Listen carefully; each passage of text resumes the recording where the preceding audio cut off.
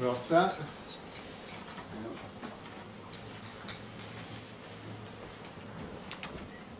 Thanks for waiting. Sorry about that.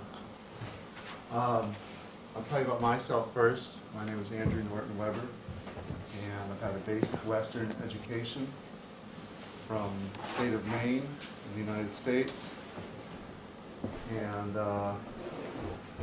very little Eastern training. Got a lot of Western stuff after high school on my own, Socrates and Plato. Can everybody hear me okay? Yeah? Yeah. Somebody's talked too loud. I just slowly became aware, maybe 10, 12 years ago, of the on-purpose assault on us. I think it seems to be a dividing line when you, at first you think that it's all the garbage you see happening in the world is being done, it's all in earnest. That's just people trying their best, and oh, we screwed up with this, and oh, we spilled oil in the Gulf, or you know, oh, we thought fluoride was good for you, sorry, you know. When you get over that hump of things being done on purpose, that's kind of what happened to me about 10 or 12 years ago.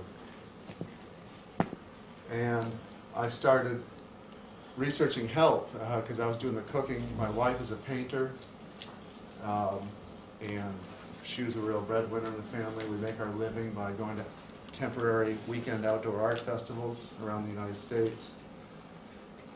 And so I was kind of like Mr. Mom and doing the cooking, and I got into vegetarianism, and then doing more stir fries, getting away from the American diet more.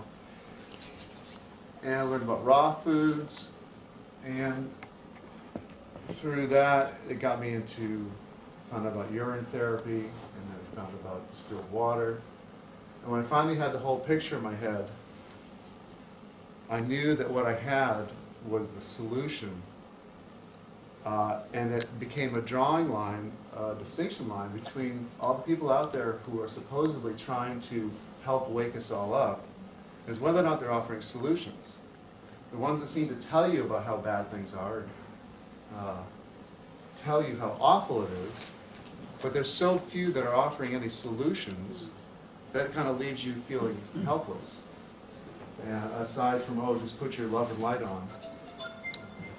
And so for me, we spent about $50,000 putting together the source materials, the old books, time spent traveling.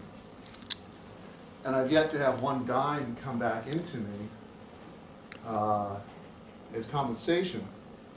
But obviously, to me, why I'm doing this is because I want my planet back. Once you understand what I'm about to tell you about is real, and I don't need any subscriptions from you. My website doesn't have any subscriptions to it, which is aquariusthewaterbearer.com, spelled just like the constellation. To me, getting the planet back is obviously worth any dollars you could ever wave in front of my face. And I'm tired of this psychotic rat maze that we find ourselves in. Tired of watching my fellow man feel beat down and feel hopeless. You can see it in everybody's faces. There's these huge powers doing whatever they want on the planet, and we don't seem to have any individual power. Generally, the most powerful thing you think you do is to band with others and have protests. You know, I don't really know what to do. But this piece of knowledge, nobody can stop you from doing, and that's the real difference of it. And so, I'm not selling anything. I don't even have a book to sell. If I do get my book together, I won't mind making money from that, because that's something I put together, it's some work. But what I really want is I want everybody to know and remember this. You know, I'm working on trying to light up the 100th monkey. It's just going to be a certain critical mass of us that needs to remember this. This is ancient knowledge, and it'll go to everybody. So, how many of you have a basic idea of what we're going to be talking about, and you're just waiting to hear some bits and pieces to help back it up? And how many of you are already drinking either distilled water? And how many dared to raise their hand about urine? Okay. How many here have no idea what I'm talking about, or it's their first time? Kind of. Kind of. Okay. How many of you have experienced anything so far? Is it all so, a lot of you, it's recent enough that you maybe haven't experienced something, some of you have?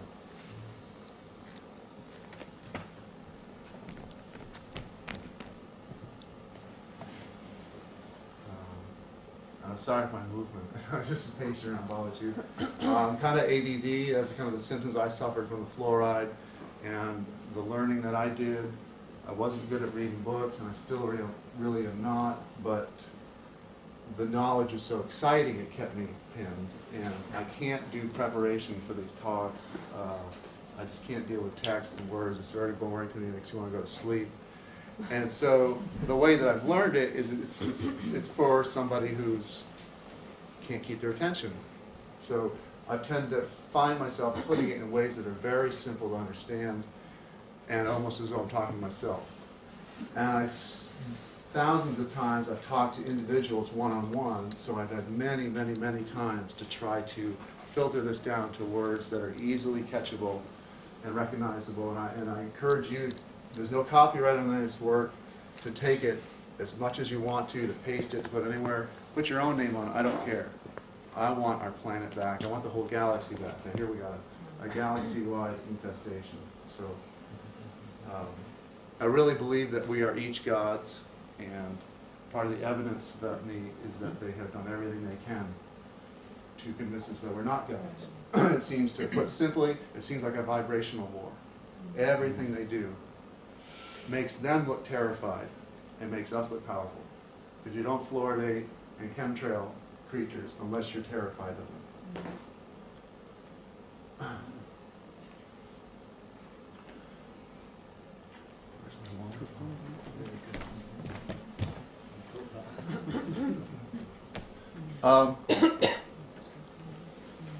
We're all,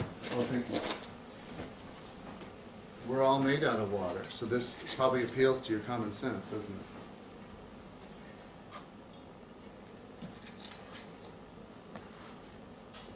it?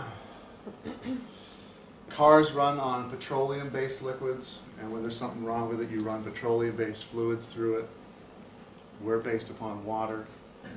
It's just that simple, that pure water is the answer to cleaning up this body.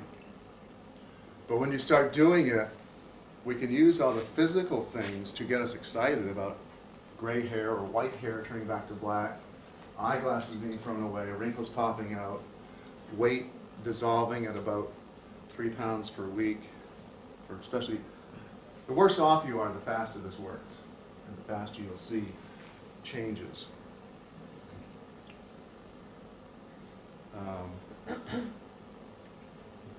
And feel free to ask questions at any time. It kind of helps me to know what I'm leaving out and what's burning in your mind. And we'll cover the whole thing. We'll just get there one way or the other. Sorry, Andrew, could I just say that to everyone that in that bottle there is distilled water, and that's not an endorsement for a mineral water company. You put it in there earlier.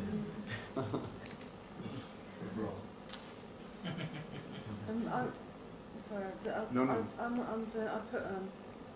I was just wondering about the kaolin photography of distilled water. Has anyone done that? Probably, but I haven't seen it.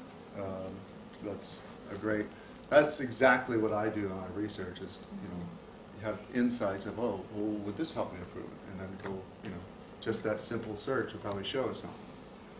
I do like that Emoto has frozen it, and I think only when he puts intentions on it that it creates these crazy snowflakes, but just distilled water shows up as a perfect hexagon, which speaks volumes because that seems to be the shape that is the basis for the six-sided Flower of life. The flower of life, the Merkaba. It seems to be what they say. Everything comes out of every shape comes out of that, so that makes sense. But go ahead. Distilled, I mean, let's just start from distilled water in this country, which I'm sure the same in the States. You can buy it in garages or supermarkets, run through your irons and cleaning fluid, and whenever you read up information on distilled water, you get a whole barrage of reasons why not to drink it. You know, I've seen some of the stuff on the internet, and you can describe a bit more for us as well, that people haven't seen that. To how to deal with why there's fake science against it? And how long have you been drinking it? I've been drinking distilled water for 2 years, but distilled liquids, if you call, because that's what urine is, for roughly 8 years. But even then, 8 years ago, it was just me. I had no support mechanism. So I slowly came onto it as I got a lot of people telling me I was crazy, and I would say roughly 4 years I've been drinking a lot of it. A lot of days will start out with that when you first wake up in the morning, you have a really big pee, and I'll usually drink all of that and just keep going. And a lot of times I won't feel hungry until 2 or 3 in the afternoon. Just the water itself carries so much light, and that's what gives you energy. So that's an interesting point to me. So do you find that you need to eat less? Way less. Yeah, and even, there's 2 things to remember if you remember nothing else about this knowledge, is that one is that pure water is the cleaner for the body. The other thing is just as important is the method, is the volume. 4 liters or a gallon, they're both the same thing. But I get no testimonials until people start doing that. And whenever they reach that level, they're testimonials of miraculous things. Miraculous compared to what Western medicine tells you is possible. But when you get to the 4 liter a day mark, it seems to be enough of a river flowing through the body. And there's parts of your body that haven't seen the right amount of water in a long time. It's like an old, dry, ancient riverbed, or a dried up sponge, and it takes a while for the water to seep into old cracks. And at first, 4 liters is very daunting to people, but it's a common testimonial. They just tell me, well, about 2 weeks in or so, it started becoming really easy. And it's because all the cells, they get some water, they go, oh yeah, I remember what it was like to have full water. And actually, the 50 trillion cells as a community start calling for it. And as a common testimonial, it starts becoming easy to drink the 4 liters. And they often move up to 5 and 6 liters, because they actually start really craving it. So it goes from one end of the spectrum being hard to craving it. And could you drink enough urine to be 4 liters a day? Yeah, when I have measured, that's the part of the thing that can help you. A lot of people say, oh my God, a gallon a day, well, that's too much. And you can beat them down with the number of doctors that have written the excellent distilled water books. They all recommend a gallon to a gallon and a half. And in the urine therapy world, the basic treatment for somebody that's in trouble is to stop eating and drink all your urine. And when you do that, that daily volume is between a gallon and a gallon and a half. So it's what the body naturally does anyways. Yeah. And you can control, the kidneys are a pressure regulator. And when you drink a lot of beer, you start peeing a lot. You're like, okay, we're going to control the system. So you can actually dial in how fast, we call it looping, or somehow it's been a word we've arrived at, because you pee in a cup and you just start looping it over and over and over again. And you can dial in the speed of the loop. You can let a few go, or save a few for external skin massage. Or if you're peeing not enough, you add a couple glasses of either fruit juice or beer. Or it can be any type of water. It can be bad water, because all you're ever going to piss back out is distilled water. So even if you get shipwrecked somewhere and you have no water source and you happen to be dehydrated at the time when you get shipwrecked or stuck in a place with food or water,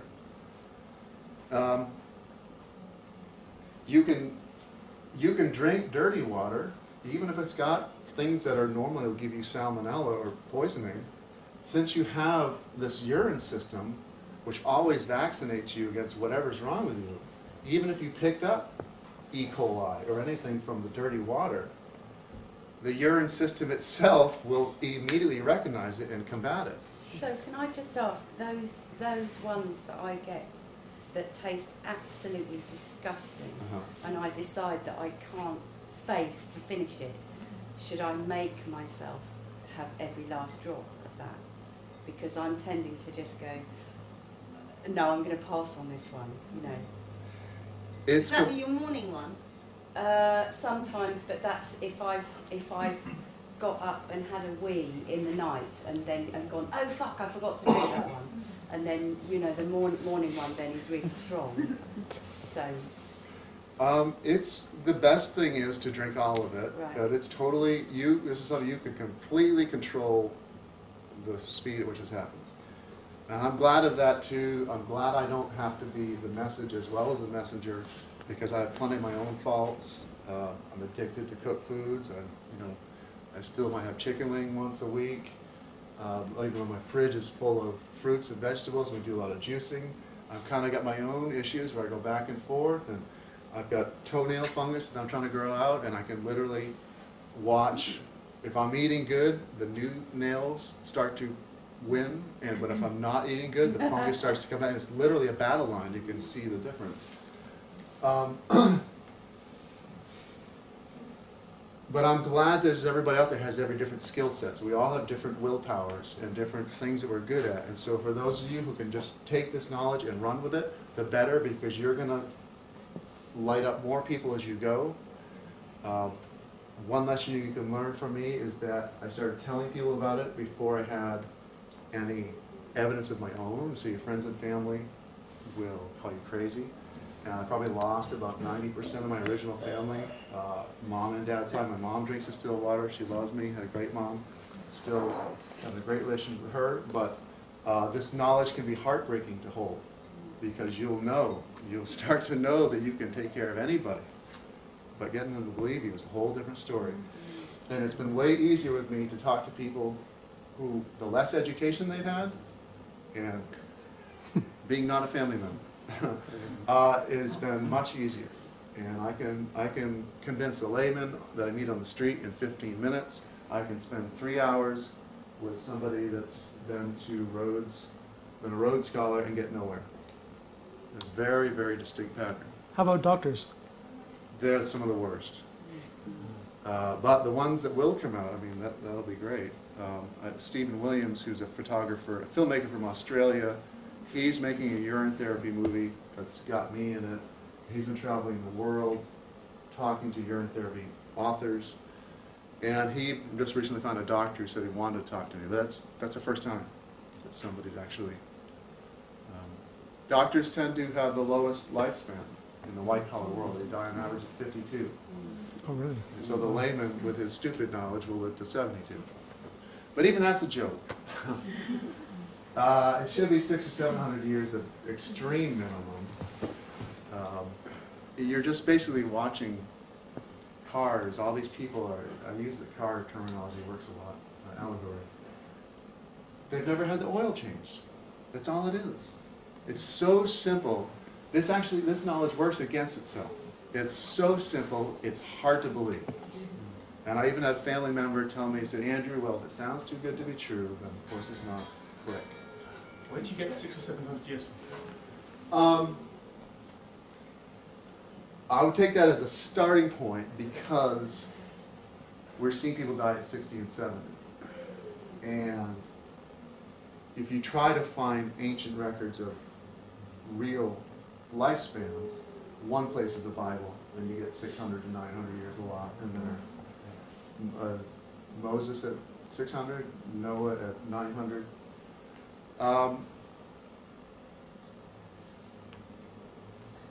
And nobody wants to say immortal, but this may very well be what this knowledge points to. Anybody that has ever taken care of a machine perfectly, it looks the same today as it did 20, 30, 40, 60 years ago. And we're not a machine that's made out of solid parts. We're made out of a machine that is individual. All these individual cells want to live. They all have their lives. And this whole bullshit about cells regenerate every 7 years, they die after 7 years. And we're dying after 70 years of pure abuse. 70 years of completely not following the instructions. That's why I call this the original cleaning and maintenance instructions, like the owner's manual. Those to change the water. Can you clarify, when you're talking about drinking distilled water, you're talking about the cleansing effect, the pulling out the crap effect of it, as opposed opposed to the mineralising and hydrating effect of, say, drinking mineral water or spring water. Right. Can you talk a bit about is that what you're saying, or is it the difference there? Yep. People who are drinking mineral waters are killing themselves, and you cannot use those minerals. The only minerals that you can use are ones that are living. And it says right on the package of a mountain spring water, it says mountain. Mountain's made out of dirt. That's water that's been running through a dirt, and it's going to pick up dirt.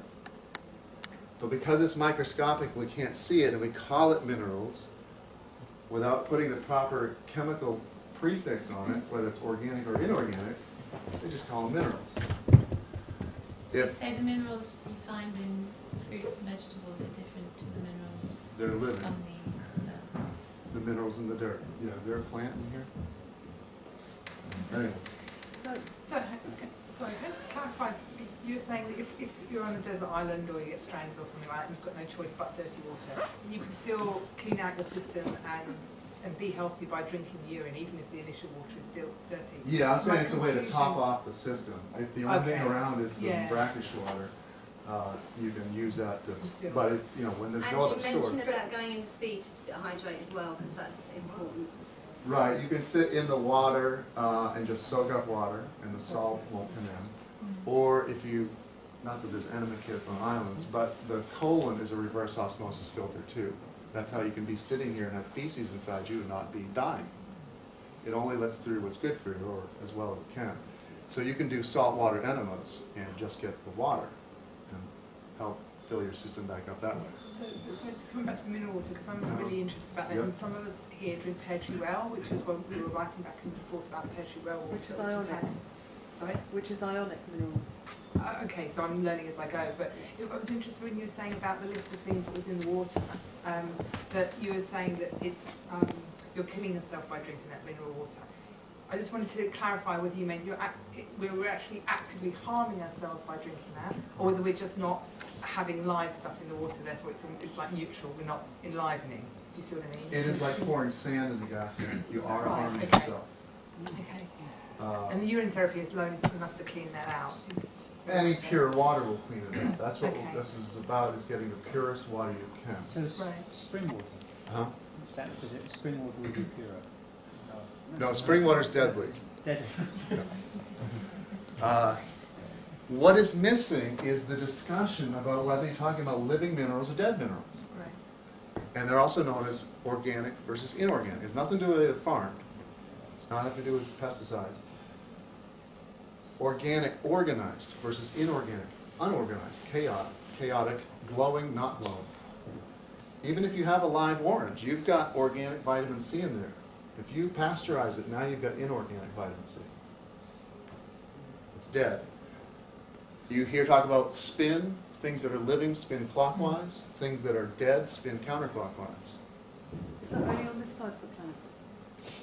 On the I'm other not side sure, of and the I'm not sure if the plant starts spinning the wrong way, is it going to flip the thing? Because the Yeah, water, 'cause because on the other side of the equator, the water, it would spin a different direction, wouldn't it? Oh, well, I'm not talking about that so much. I'm talking about supposedly at the molecular level, the way the electrons spin around the thing or so. When they're dead, I guess they spin counterclockwise, and when they're living, they spin clockwise. Well, it's good to still water, some calm in it, before drinking it. So a vortex-based water purifier would be a good idea. As long as that's after the distillation. I don't care what kind of system it is, as long as the output is pure water. And you don't have to buy a distiller. It's whatever, that's the fastest way to get there, because that's what it's designed to do. But it's whatever you do to get water as close to 0 parts per million as possible. And the distiller usually comes out at 0.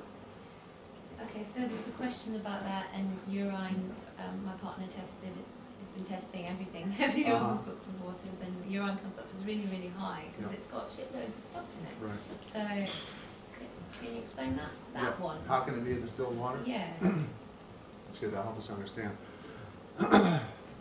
Distilled is in the term itself. It means not still. A lot of times when you buy these fancy spring waters, they'll give you two choices, bubbly or still. And right there they're telling you this is still because it's full of mud. And you know, the more rocks and dirt you add to a pool of water, the stiller it gets. It becomes mud eventually, it's not moving at all. Go the other way, the more rocks and dirt you remove, and eventually you're left with the fastest moving water in existence. But why is it fast? You know how when you have the same two sides of a magnet and you try to put them together, but there's like this invisible force field and they don't want to go? Those are the same electrical charge. When you have the opposites, they snap together. They're attracted to each other. You've heard of opposites attract. This is the basis of the science for understanding this, and it's just this simple. That pure water, its natural state is to have a negative electrical charge. And everything that's not supposed to be in you has a positive charge. And that is how this knows what to pull out of you. It's because opposites attract. It's that simple. And you know, you even have bacteria inside you, but there's also harmful bacteria. The harmful ones get separated, get pulled out. It's just a clear, distinct line of what's not supposed to be there, this leaves, and what is not supposed to be there, it's magnetically attracted to it. And so,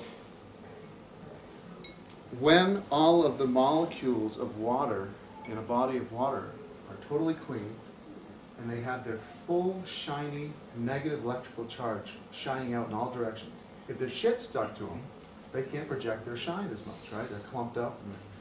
And when they have things stuck to them of the opposite charge, they slow down. Right? Something on this side now, stuck to you, can't walk as fast. So the more objects that are in that water, the more clumps, spots there are. There's more things stuck to each other. When they all have the exact same charge, they're all putting a negative electrical charge spherically in all directions. And they're all pushing away from each other. And that's why it's not still, because they're like slippery to each other. They're totally looking for something else. They just want to get away from each other. And it's the fastest moving water in existence on a molecular level. It's not still. And so, urine, fruit juices, living fruit juices, are also distilled waters because it's all living. And it all has a negative charge. Even though there's vitamin C in the orange juice, or vitamin C or your hormones in your urine, they are all bioavailable living things which have a negative charge. So even though there's stuff in it, yeah, urine on average will come out at 4,000 parts per million. When it's really dark, it'll be like 8,000 to 9,000 parts per million. If you get it clear, it starts coming out 2,000 parts per million. If you start fast, you can get it down to 0. But they're all the same charge, and you can produce So did you say water. with fasting it goes down to 0 parts per million? You can watch, if you have a meter, you'll start getting lower and lower and lower. What was your question? Just that if you're on a continuous loop, Yep. how then does your body eliminate these things that don't want to be in there? Because what's bothering you is the lie that it's a toxic waste channel. It is the only channel of output that is an excess channel, whereas your feces, your breath, your skin, armpits, these are excretory channels of excrement. Your urine is excess. It's excess water, it's excess vitamins, hormones, minerals. The liver, I used to say the kidneys were the distiller, but I understand it's the both of them together. And the liver is the real serious water purifier in the body. There's a known scientific fact when blood leaves the liver, totally clean, does not need any more cleaning. Then it goes to the kidneys. And the kidneys, like I said, are regulating water pressure, and they're also controlling pH balance. And whatever you have of excess at that time, the kidneys shave off the top because they want to have an output of a perfect pH blood. And you can refer to them as leftovers, if you will, what's in your urine. And you can choose to eat the leftovers if you want to or not. So you're saying the water will, distilled water will pull out, say, heavy metals, toxins, etc., you'll start that process, but the actual exit elimination routes are through the feces, through the breath, through the Yeah, skin. it's like the urine keeps going through and through and dumping off the liver, dumping off the liver, dumping off the liver, catching through it, dumping off the liver, over and over and over and over and over again.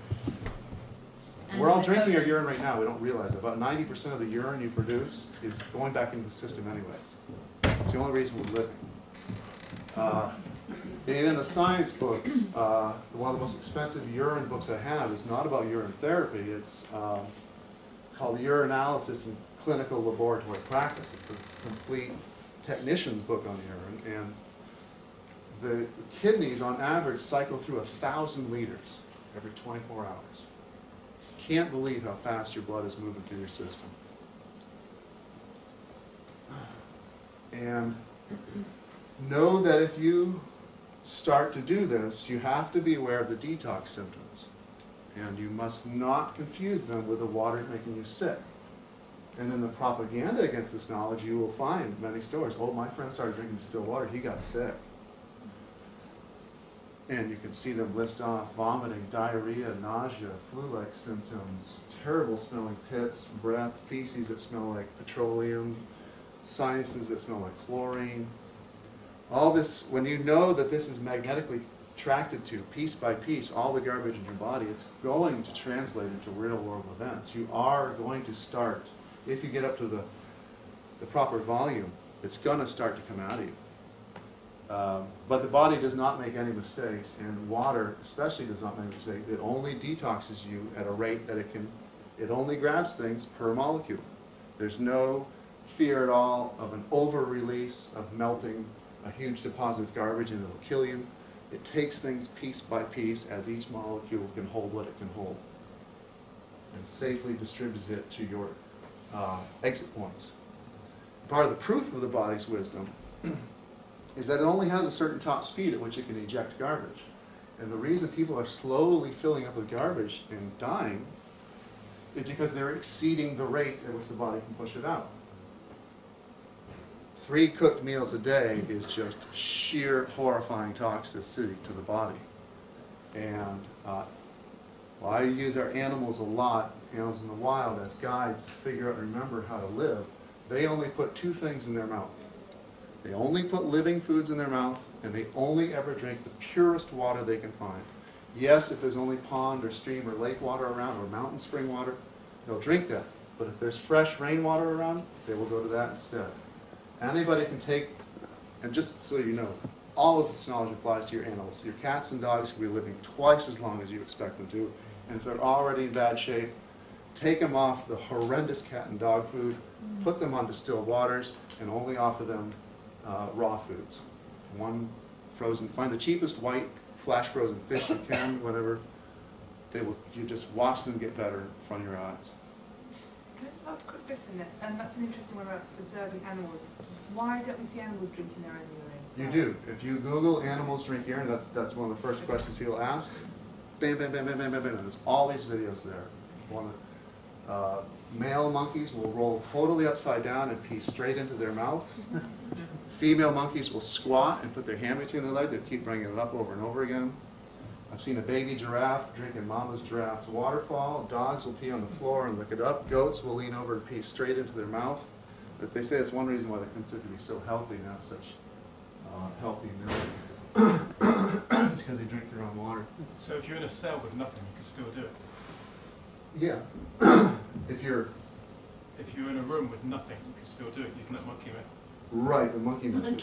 You're flexible in that. But unfortunately for women, this is much harder. There's a lot of liquids lost, trying to pee in your hand. It's a terrible cut. To me, I believe this is what the Holy Grail joke is all about, the search for the Holy Grail, is that there's really any vessel which you start to use. If you're on stranded on an island, that coffee cup floats up. Holy Grail, because you've been trying to catch your pee every way you can, right? All you need is a cup. Any vessel which you start to withdraw from the fountain of youth with is a Holy Grail. Do you have any more bottles of that? I'm getting really thirsty for some distilled water.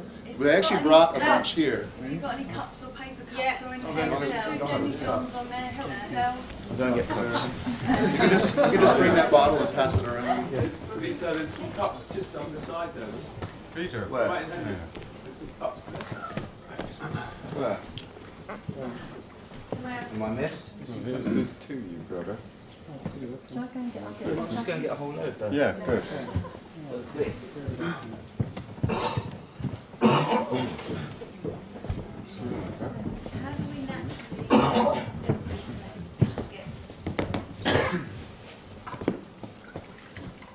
You mean from the precipitation sources? No? Are you talking about distilled water or urine that produced distilled water?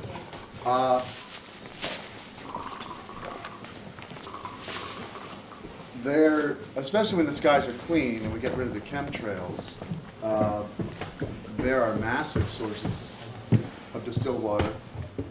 It's the only type of water that Mother Nature produces. Whenever she makes new water, she only creates distilled water. So all rain, mist, snow, dew, and fog, these are all distilled waters. And it's an attempt at making pure water. Nature's hydrologic cycle, things evaporate off the land and the ocean, they go up, they come down as precipitation, then they hit the ground, and they start picking up things, and they finally evaporate. And so you want to get the water, if you're looking for the natural sources, as soon as possible after it's been created. So dew is one of the most perfect, even with the chemtrails going on.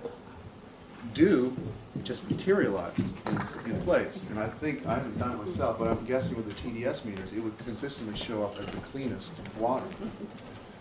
But people drinking the spring water and lake water, that's the oldest water there is. It's terrible. It's had lots of time to pick up dirt. And nobody, none of you have any desire to eat a bowl of dirt. It's as natural. And you probably wouldn't still be sitting here if you kept up that habit. 3 meals a day. Even in the desert, is it in every desert they have dew every morning? Or is that just a... I'm not sure. It sounds logical going from the hot to the cold. That would make it. There's an article on the internet at rexresearch.com, I think, called Air Wells, Dew Dams, and There's Fog a Fencing. dew dams or air wells on the downs, actually. There's about 3 or 4 of them. Really? Yep. Old ones? Old out ones. of use? Yep. Wow. They're all dried up and not being used anymore, but they're there. You see, up near, we saw them. Chantbury. Yeah. Yeah. Yeah, go up to Chantbury, turn left there. There's a dew pond. Solar distillers are great. Any community that's trying to just get by on free electricity, solar distillers, you could have a whole area or field of your farm where there's just solar distillers. But we need some sun in England. Need some sun, but you do have the daily dew, and you've also got the fog. And I know this Catch it in nets. There are entire mountaintop communities that have fog fences. Huge banners of fabric that stretch, and as the mountain winds come across, it hits it, collects, and they have it dripping off to one side. Is that where you're getting your water from? From Where where? are you getting your distilled water from? I either make my own with my body, or I have a distiller at my house. Okay, and what exactly is a distiller? What is a distiller? It's basically a boiling chamber that won't let the steam go anywhere besides into a condensing coil. And it's either cooled with water or has a fan blowing that air cools it. And it makes it recondense and it drips drip by drip off to the side. I mean, I'm just interested really in trying to live kind of as naturally as possible. And about the practicalities of actually using a distiller to make distilled water versus the practicalities of collecting dew water. You know, and how many of us actually have the option of being able to do that. Right. And having come off of drinking tap water and spent a year drinking water out of the spring and really noticing a significant difference in my own personal experience, I'm interested in seeing what distilled water will do, but the practicalities of it, that's the step.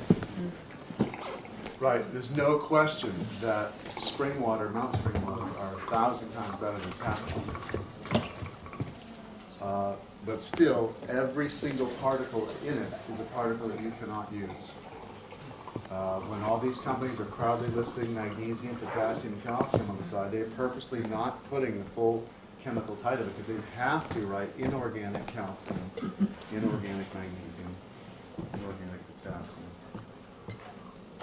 Well, if you want the cheap, I mean, if you're trying to live as easily as possible, then you have to be honest that you have your own water system. You have urine all the time, and that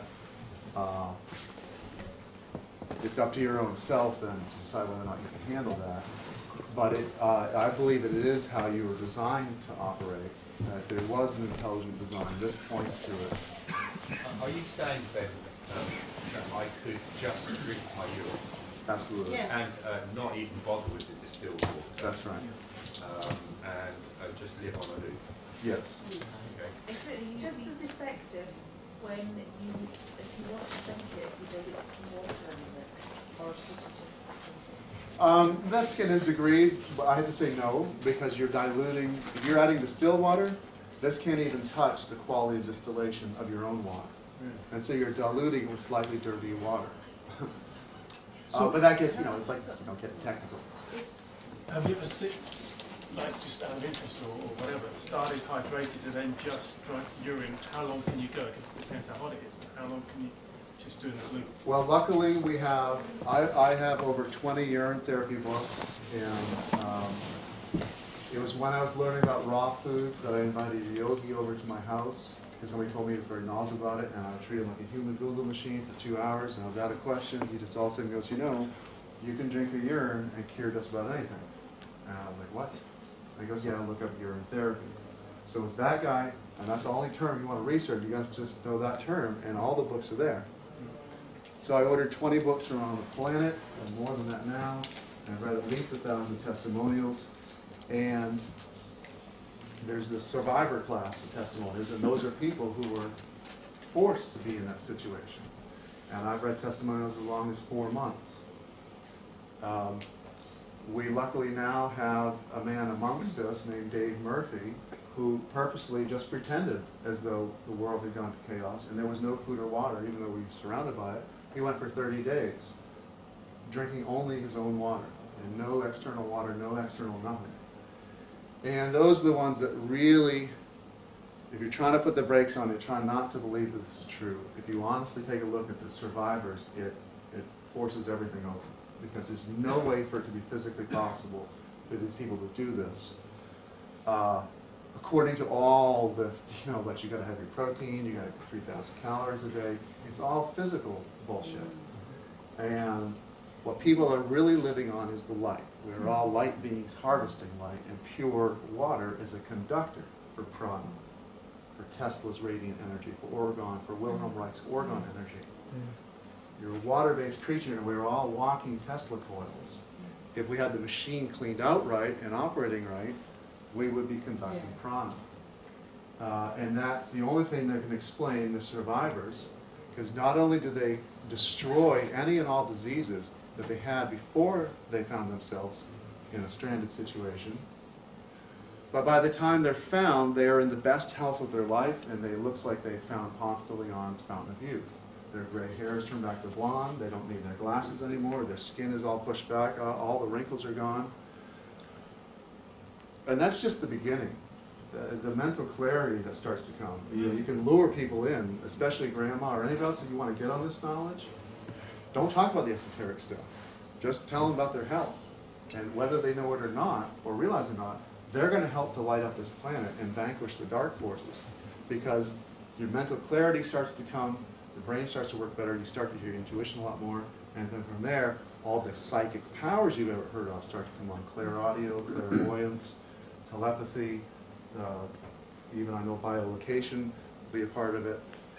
Everything, I sum up to people, if you start drinking pure water, all your dreams will come true. And you'll find out eventually that I'm not kidding when I say that. How much of your own water and for how long do you need to be drinking it before people are noticing like major health changes? Okay. Depends on how fast you press the accelerator. The fastest you can do is 30 days. If you stop eating and drink all of your urine, a urine fast, that is the ultimate pedal to the metal. I'm seeing 90 days, and in general, that since this is not as perfectly distilled as urine, it takes about 3 to 4 times to achieve what urine will achieve, drinking the same volume per volume. And not eating anything. Right. Or drinking anything Yeah. other than Well, just you can drink whatever you want. That's it's not extreme, but it's you can drink whatever water you want. That it'll only slow it around by degrees because it's not as distilled. But the vast majority of case studies I've read, it's when people are drinking whatever additional water they feel like. It's only the survivor class and Dave Murphy that are in this one category of people who've done it without. I mean, that's a real gift that guy did for all. He's somebody you can talk to. And Can I just ask about that on Dave? Because I've known Dave for like a couple of years or whatever, and he was quite a rotund kind of guy when I knew him. And I see he's lost a lot of weight through doing this. I mean, I'm quite a skinny fella, and the winter's coming up. I get cold in the winter. I mean, do you know much about the weight loss of things? Because I could do actually with losing too much weight at the moment myself. Is that something that automatically happens, or does the body comes back to perfect? If you're underweight, you come up to weight. If you're overweight, you come down to weight. As Dr. Hanish put it, I'm paraphrasing, but he said all cells normalize. All cells return to their normal state, and that covers everything. Water's heavy, so if you're underweight. I don't know how old you are, but I'm 42, born in 1970, March 23rd. I've always been kind of like this though, even if I ate a lot, so I can't really, I should be probably pretty overweight compared to the way I have enjoyed food.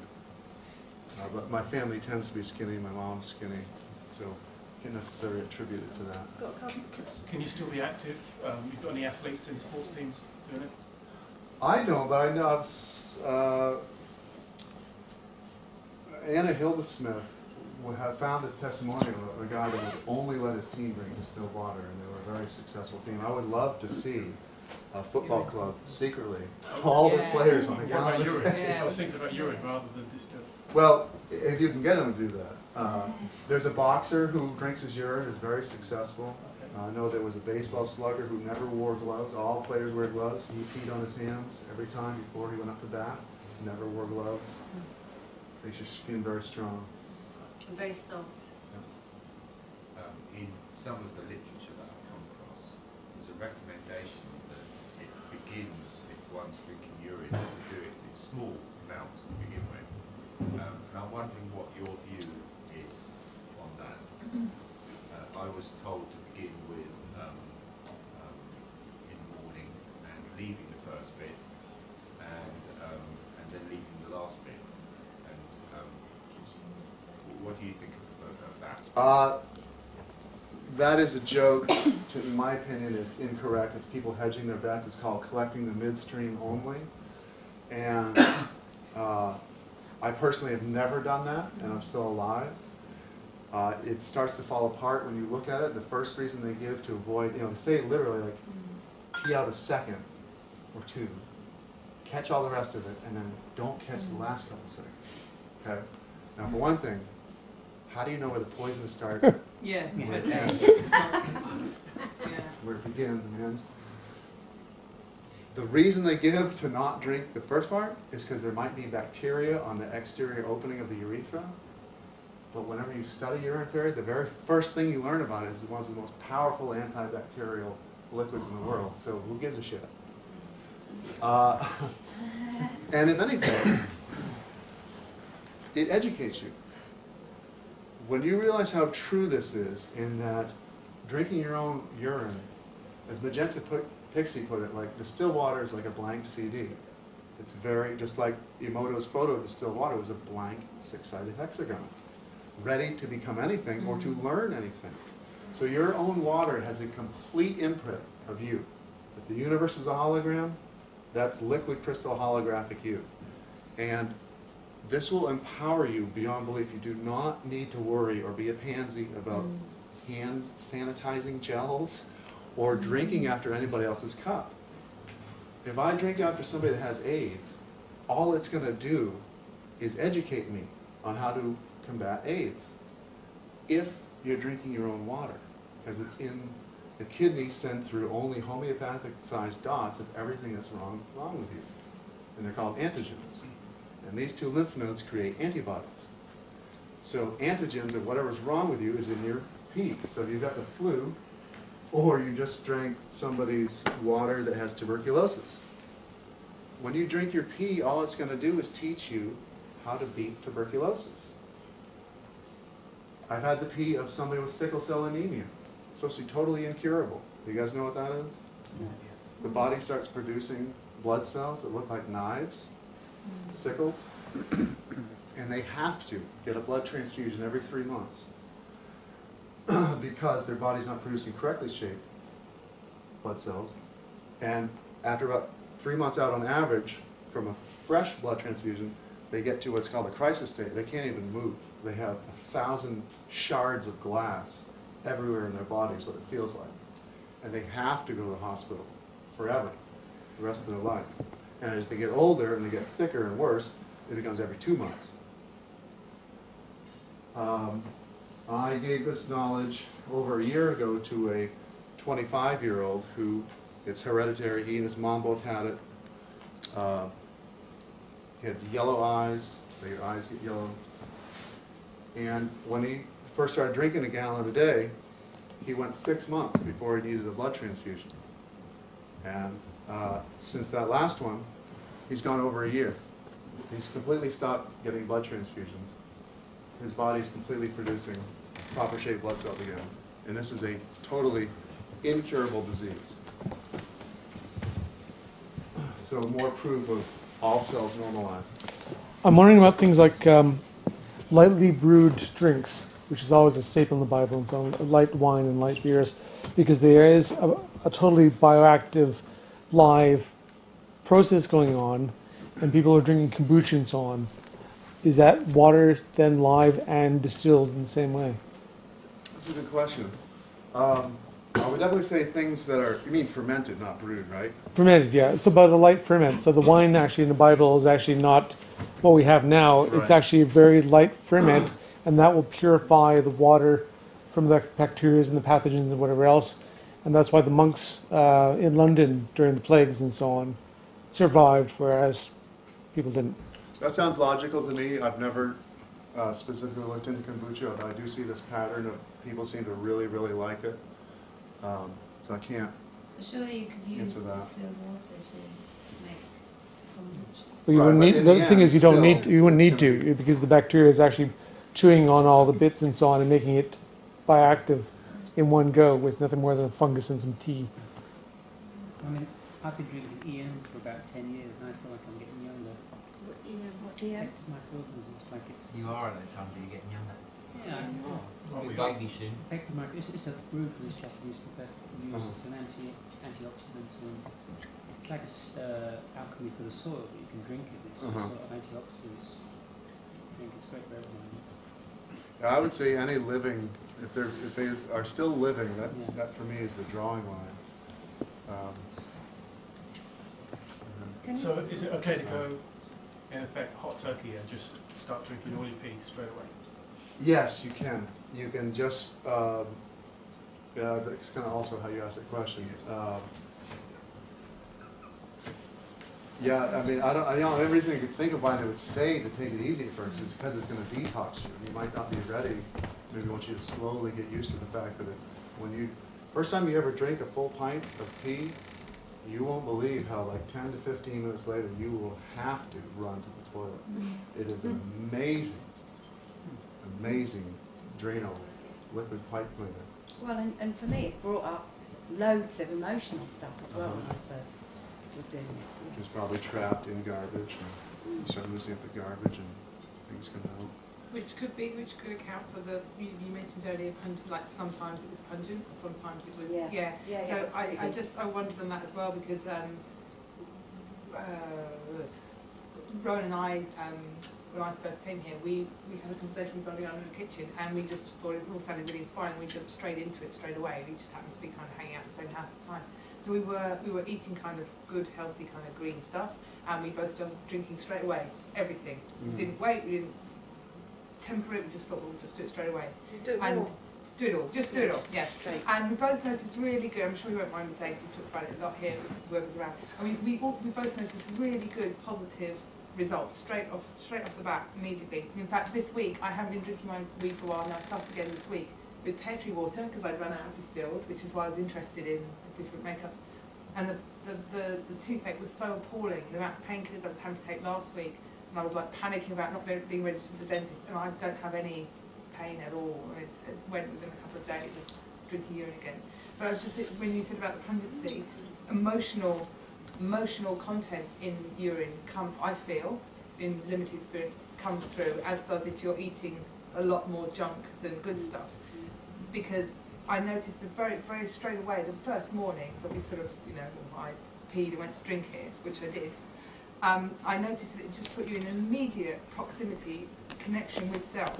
Because suddenly you're far more present and conscious with what you're putting in this end if you're going to be drinking again. And that was even before I realised sort of where excretion goes and whatnot. But the emotional, I don't know if that rings a bell. But I was interested in the answer to that question, which I wasn't sure that we got, which is why would it sometimes be pungent or strong as opposed to not? Well, I allow for the emotional aspect of it but you can clearly see that what you eat files, and once you start drinking, you start becoming very aware of how your diet affects it. And it only has to taste nasty if what you're putting in is nasty. Cooked foods will immediately turn pleasant urine into awful urine, and vegetables, even raw, can make it taste nasty compared to fruit. To simplify, I think the basic diet in paradise is fruit and pure water. And that, across the board, produces urine that is on the other end of the spectrum, whereas when you're a typical cooked food eater, nasty urine, you won't believe it, but it can actually get to the point where it's enjoyable to drink. It has a slightly sweet, slightly coconut flavored. Babies smell sweet. That's how we're all supposed to smell. And they smell sweet because they have no toxins inside them. That's a normal smell of a human. We can all get back to that state. And you can stay there. And literally, you'll find yourself, oh God, I can't believe that came out of me. And it'll become clearer than rainwater, too. You can get there within 5 days. You can have rainwater clear pee within 3 to 5 days. She had a question, sorry. It's just two questions, just one real kind of simple question. First, which is to do with if you're drinking your own urine and you're sweating, you're going to lose fluid, right? How does that work? Because you breathe both ways. And Dave Murphy actually, on purpose, that's a lot of people's first questions, but once you run out of water, when you're talking about the survival situation. You breathe inwards, your skin breathes inward also. Okay. I believe the human body is not only a distiller, but it's a condenser. And Dave Murphy purposely, he worked a hard day of labor. He carried building materials 100 yards across his yard to the outside, built a structure all by himself, climbing all over it, tore it down all by himself, all in one day, and carried all the stuff back across the yard all in one day. And he said he actually didn't sweat nearly as much as he normally would have, as though the body was controlling what's going on. And I asked him, I said, by the end of the 30 days, were you out of water? He said, no, I had the exact same volume flow as when I started. And so that really puts the brain on work. There seems to be a phenomenon when I've drunk my urine that it seems that you start producing more, like starting to need to, almost like you can't keep up. Yeah. So that's what I'm saying. That's what I mean. You can control the speed of that. And for anybody interested in the Merkaba and ascension and keeping your own energy field alive, it's called the Fountain of Youth. And you see little boys peeing in fountains all across the planet because it's a hidden pictogram for the Fountain of Youth. It's a fountain in its youth, and it follows this pattern. The pump pulls it back up in the statue, round and round it goes. Pee into the glass, down the statue, round and round it goes. It's following the exact same path of the torus Merkaba field. And water is a conductor of light. And when you do this, and the more pure it is, the more light it conducts. It is known scientifically that just one time through the human body, urine is more sterile than distilled water. Science cannot make a machine that can come even close to matching the quality of water that your body can build. And that's just one time through. So in science labs, they have double and triple distilled water. And they want to use the most perfect water they can for their lab experiments. You can go 10, 100, 1,000 times distilled by the best distiller in the universe. You have no idea what's coming to you. You thought that you knew what water felt like. When you start drinking distilled water and you start drinking your urine and you get past the yellow stage and you start eating clean, you start eating lots of fruit, lots of water, it's not the flavor anymore. Water's not supposed to have a taste. You see a lot of people, yeah, but I like the taste of my spring water. That ought to be a flag right there that you like the taste of it. There's not supposed to be any taste. It gets into the texture. It becomes smoother. You can't believe how smooth it is. Even just the plastic-contained store-bought water is smooth. You know, sometimes you've been really thirsty and you want to chug water, but it doesn't seem to go down. It's because there's invisible rocks and sand in that water. It doesn't matter what mood you're in. When you bring some pure water to your mouth, it just flows down. And when you get your distiller right on, if you get it double distilled, or you actually get into your own water, people start using the word fluffy to describe it. And I said it myself once, and I've seen other people who didn't even hear me, they started using the water to describe it. Remember I said the negative charges are pushing away from each other? When you get into finer and finer distilled water, that push becomes stronger because they're even cleaner and cleaner and cleaner. And so it's almost like the water becomes expansive. It becomes so, you just can't believe how smooth it gets. And it's something you've never experienced. And when you do, it'll be a delight, and it's waiting for you. You said you could double distill. I've just got a distiller. You can actually distill the water and then put it back in, clean out the machine, and then put it back in the machine and distill it a second time, and it will. Yeah, and there's even distillers that purposely go through 2 cycles or through 3 cycles. They have different chambers. But it's not really necessary. It's about how close you get to zero. And I can't tell you or stress to you enough how important that the volume per day aspect of it is. I get no testimonies from around the world, people that drink a liter or half liter per day, or 2 liters. I'm trying to put it into liters, I'm just talking gallons. A gallon is 4 liters. No testimonies really drink 1 to 2 liters. The testimonials come in starting at 4 liters and above, or a gallon a day. No testimonials from a quart to a half a gallon a day. What if you're just drinking your own urine limpy? It still depends upon what that volume is. And yes, you can probably dial down the amounts a little bit because it's so much more finely distilled. Right. But it is really when you get that flow going, you've had 30, 40, 50, 60 years to allow these deposits to get hard and settle. Maybe once you're totally clean, the whole standard 8 quarter-liter glasses a day would be fine. Or at least in America say 8 8-ounce glasses. Maybe that's probably fine once you're totally cleaned out. But to get this thing started and to start dissolving the ancient deposits, I mean, you've got food in you ate when you were 3 years old still. This stuff is hard and it's had a long time to settle. You need that flow to really work on it, to saturate the body, to soften it up, and different detox symptoms will happen at different periods because different deposits are different densities and they let go at different times. And so you might find weird rashes on your arm one day. And then you just, whoa. Start to look forward to the detox symptoms. Even though they're uncomfortable, it means that garbage is leaving. But it's only temporary. It can only last as long as you have garbage inside you. After that, you're totally free and clear. So can I ask about getting up to pee at night? Some people do, and they try to drink their water more towards the first part of the day. One thing my wife and I do is we call it the half-hour, half-gallon challenge, because it rhymes. That's 2 liters. We drink nothing, we consume nothing else. If I'm not doing urine, whatever, but for people that aren't doing urine, you put down 2 liters of water when you first wake up and before anything else goes down.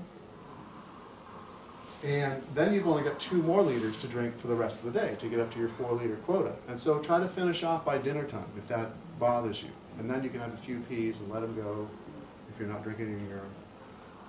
So that's making people sleep better. On the distiller, a lot of them say that you need a charcoal filter. What's your view on that? It's absolutely necessary, and this That itself helps you to prove the conspiracy against the knowledge.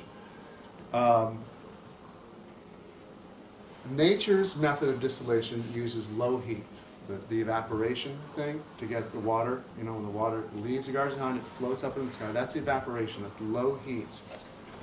Charcoal filters is because it's a known scientific fact that in water there are things called VOCs, volatile organic compounds. And they have a boiling point just under that of water. And so when you use this artificial method, and there's artificial methods that are low heat, you know, there's the fog fences, the dew dams, the air wells, solar distillers, those all work on the evaporation level, so you don't need to worry about charcoal for that. But for the high heat method of boiling, carbon catches VOCs. VOC, what's that?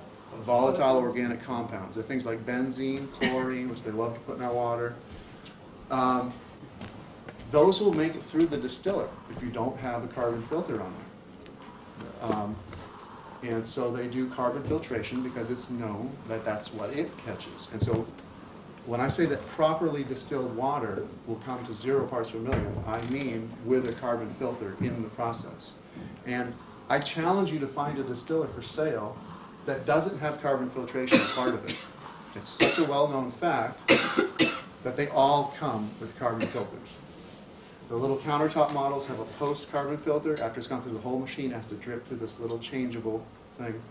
The autofill distillers, which are much more convenient because they fill themselves up, they have levers inside them, they have a water line running to them. They have a carbon filter about this big on the line going in, so they have a pre-filter and a post-filter. I'm all for it. The more, I'd even consider putting 2 of those on the line coming in. But whatever you got to do, once you get a TDS meter, which is about 15 bucks or pounds, 10 bucks, you can test to see how your water's coming out. Hang on, sorry. To help you see the conspiracy. Your biggest issue with trying to spread this water is an article on the internet called "Early Death Comes from Drinking Distilled Water." As soon as you tell anybody about this, they're going to go Google distilled water, and when you do that search, always without fail, it's either the first hit or it's the first, second, and third one. It's always on the first page of hits is that article with that title. It's full of fake science, and it again shows how desperate they are, how terrified they are, because they fucked up big time trying to print that article. Any biochemist that is into speaking truth will read that article and will not be able to get through it without laughing, because it's such a joke.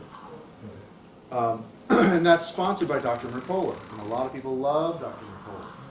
But as far as I can tell, he's an agent of death and deception. And I believe that his #1 job in the UN organization and the UN's Agenda 21 to lower the population, he is the front man for the distilled water bouquet theme. He hosts that article, and he sells inferior water filters. He will not sell distillers. The article was written by Rona P. Ziegler, some retarded doctor up in Toronto, Canada. One thing, and I'll come back to carbon filters in it, one thing in it is blatantly obvious to anybody is one of the 4 main reasons they give to stay away from distilled water is because a lot of soda companies start with distilled water, and they say, yeah, it's a known fact that soda leaches calcium from the bones. And that's the main thing they try to scare you with. When you read this article, it starts off with saying that do not drink distilled water because it will leach minerals from the body. It's an on-purpose half-truth where they're purposely leaving out the thing where you distinguish what type of minerals you're talking about.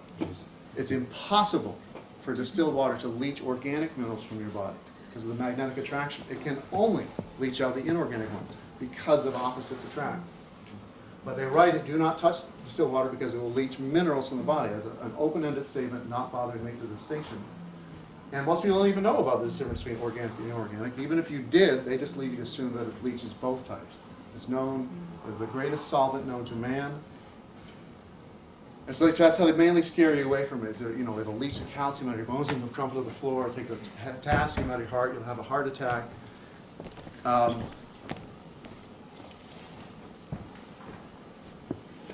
So again, distilled only leaches inorganic. inorganic. Everything dead.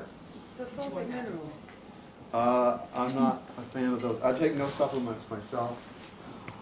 In this article, they tell you, as another proof that distilled water is deadly to you, they say soda is made with distilled water. Okay?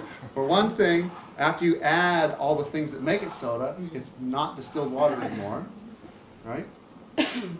Completely ignore the fact that there's 40 tablespoons of sugar in a can of Coke, that it's got carbonic acid and phosphoric acid.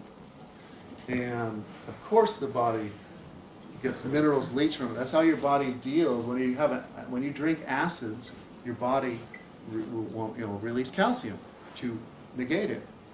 So yes, soda leaches minerals from the body, but it's not the distilled water in it that's doing it.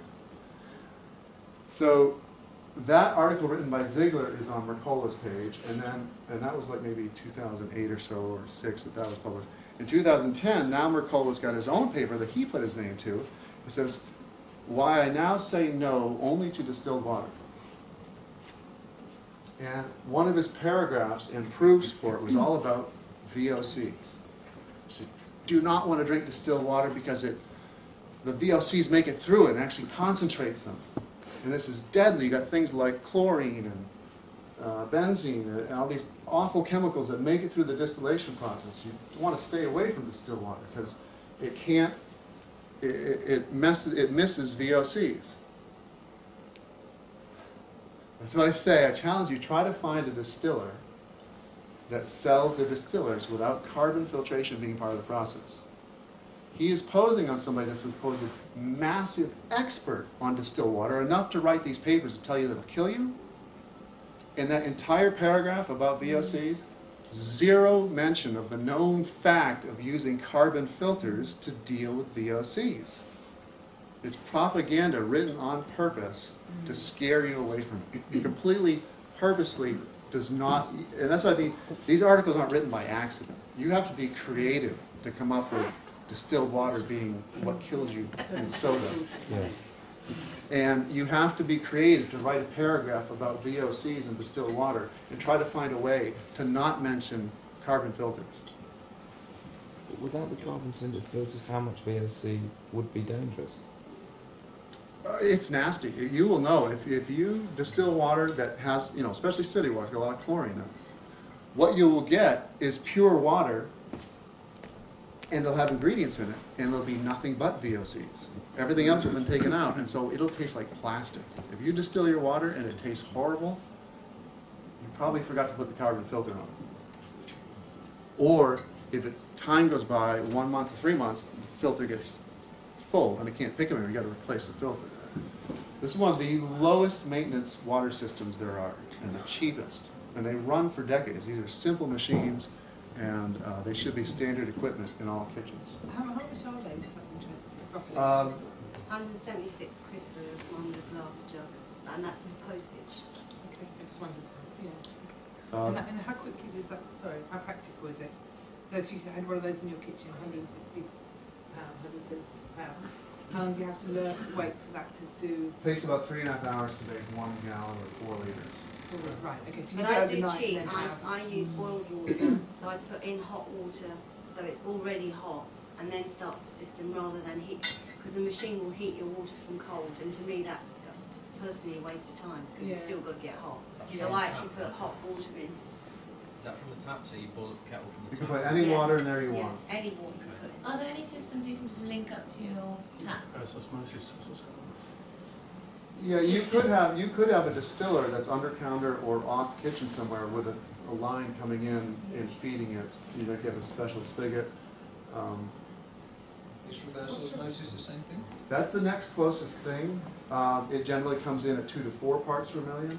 And if you've already got that, that's fine. Just if you get on the volume part of it, even though it's 4 parts per million instead of 0, this is a category, this is something that's close enough is good enough.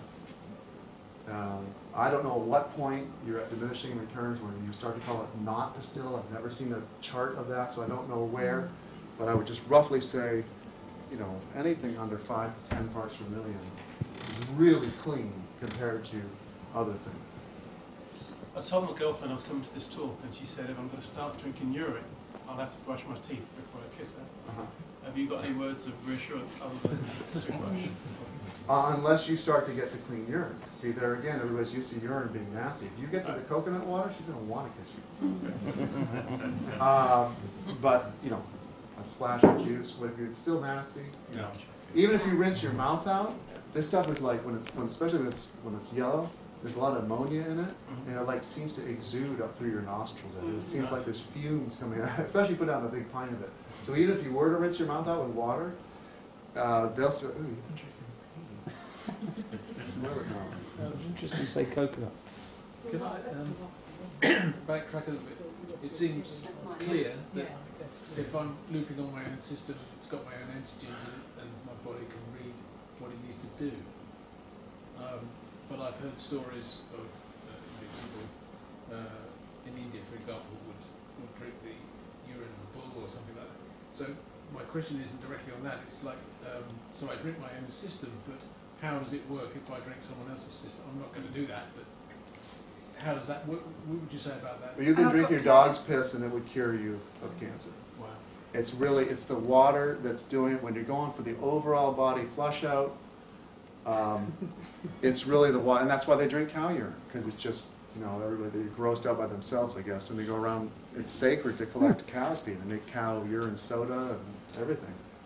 But there is that, you know, urine will stop allergic reactions in real time. Even anaphylactic shock, it'll stop it. And so, it generally, before I had understood vibrations and spirit, I would have said, yeah, for specific things, like if you've got the flu, you need your urine with the flu antigens in it to cure you. But when you start expanding more and going into that the universe is a hologram and the vibrations are everywhere, if you're having an allergic reaction, a bottle of water nearby should have the information in it, especially if it's pure distilled water, because it can be encoded with what's going on with that person having an allergic reaction. Or somebody else's urine in the room also should have the vibrations of that information in it. And that's one trick I've heard to deal with kids that are dying from allergic reaction. You can't get their pee from them, but if somebody can secretly go around the corner, get some pee, and go, here, take this medicine, and put a gumdrop in it so it changes the color, and it's medicine now. But it is really the water that's the workhorse of the job. And there is another specific, specific incident, is whenever you get bit by a spider or snake or anything poisonous. I'm definitely allergic to wasp stings. My father is too. We look physically similar. We both are allergic to walnuts and wasps. And I've totally erased the walnut allergy now because of the continued drinking of it. At the height of a reaction, I get just, my mouth breaks out in sores when I eat walnuts, and my dad does the same thing. When we were kids, I could know if I had banana bread, somebody didn't tell me, it would break out in sores, and so I knew it had walnuts in it afterwards. Now I eat walnuts like candy because it's such a minor allergy that the continued drinking of it, and I started not caring about an eruption, it educated me. It permanently erases allergies as well as stopping in real time. And I'm definitely allergic to wasp stings. I have to carry on an EpiPen. They stab in my leg. If I get bit by a wasp, I go into anaphylactic shock. My chest will shut down, and I'll die.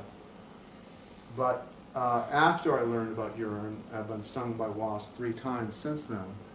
And there's a lot of biting insects where I live in the south. Whereas before, I was 10 minutes away from dying. My skin was itchy. I started to get hives, red blotches. The chest was starting to get tight.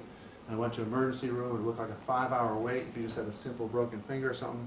They didn't let me sit but 10 seconds before they called me in. They surrounded me with doctors and nurses and put liquid Benadryl in one arm, antihistamine, and liquid IV, and oxygen to the face, and they manually calmed me down. After I learned about urine, I got stung by a wasp. I go, whoop, here's my chance. I got stung on the forearm. And, you know, I told you 1,000 liters per day moves to the kidney. That flow is really fast. So probably within 5 seconds the information is there, but wait 15 seconds. Pee out in your hand, all you need is like 10 drops. Put it under your tongue, And it doesn't matter if it's a coral snake. I've read testimonies for black mambas. Does not matter what poison it is. Antidote will always be in your urine. Doesn't matter if it's a scorpion or anything. And so I put my urine under my tongue and sat there at the kitchen table, the car keys in one hand and the EpiPen in the other. 10 minutes, 20 minutes, 30 minutes, 40 minutes. Absolute silence on the part of the body. 3 separate times. And never a single reaction. I probably wouldn't react anymore, but I didn't take, my body probably knows now. And I thought about the last time I saw about not even doing that, just to see what happened. Let's see if it would know, but I didn't take that chance. But zero reaction. Andrew, is it not like you told me last week? What do they do with the urine? Do they sell it to the pharmacy companies? Yep. Wherever you see, well, certain companies do it, and I'll get to you next. A lot of times men pee off to the side in the portable urine at construction sites or at ball games. I know in America there's a company called Porta-John, and they actually have a urea catch underneath there. And back in the 90s, the owner of Porta-John was making $500 million a year by selling our urine to Merck pharmaceuticals. Yes. Almost all the new drugs that you hear of, they find the answer in urine and then work at making a synthetic version of it. Women that go through menopause and need hormone replacement therapy, a common drug is Premarin, and it really stands for pregnant mare's urine. A lot of people have used murine eye drops. It stands for M-urine, it's mare's urine. So you're putting horse piss in your eyes rather than your own. There's over 500 horse farms in North America alone where there are horses who are being force-fed water with tubes permanently sewn into their bladders, and people work on rescuing these horses because they're being tortured daily for their urine because they don't want to let the secret out to humans. A lot of times when you see urea or uric acid on the side of very expensive skin cream, that's horse piss. One of the supermodel's biggest secret is to put some urine on your face at night. Let it air dry, go to bed, wash up in the morning. Urea enables each individual skin cell to hold its maximum amount of water. And all that wrinkles are is dehydrated skin cells. So at the same time that you're giving them urea to enable them to hold the maximum amount of water, you're also providing them with the ultimate water in the universe, and they go and fluff right up. Even in one day, you can take a bowl of urine and just go like this with your hands for 10, 15. You won't believe how quickly they'll change to a buttery soft leather. Skin will do the same thing. And it's good to let it air dry. If you're in the bathroom, you want to put a few coats on your face, let it air dry in between each coat because it gets locked into the cell. And then put a new coating on. And put it like basting a turkey over and over again. If it's continually wet, it doesn't absorb as well. It's a more efficient method for it to put the ingredients that you give it when you let it dry each time. Yeah. Earlier you mentioned your hair going back to its natural colour. I was just wondering if you knew a sort of time frame for that to happen and scientifically how that happens. Well, will hair regrow? Yes, I have 3 people who are all or were pure bald. They had 6 to 8 inch bald spots. They all have new lawns of hair in those spots. In where I live in South Carolina alone, I know 3 people who are in their 70s to 80s who have pure white hair for 2 years, and all of them now, their hair is turning from white to gray to black. And Greg Prescott, who has a fantastic website called in5d.com, that's IN5D, or number 5. He himself has published my work and drank a gallon a day of Walmart purchased plastic contained water, didn't ever touch his urine, and 90 days out his hair had almost entirely turned from gray to pure blonde. So that's a rough, 90 days out is a rough time when I start to get testimonials of miraculous nature things that are not supposed to happen. Eyeglasses being thrown away, cataracts dissolving. But 30 days, you can start having your hair regenerate 30 days if you stop eating and drink all of your urine. But Greg was eating and was not touching urine. He was eating a relatively healthy diet and drinking a gallon a day of distilled water.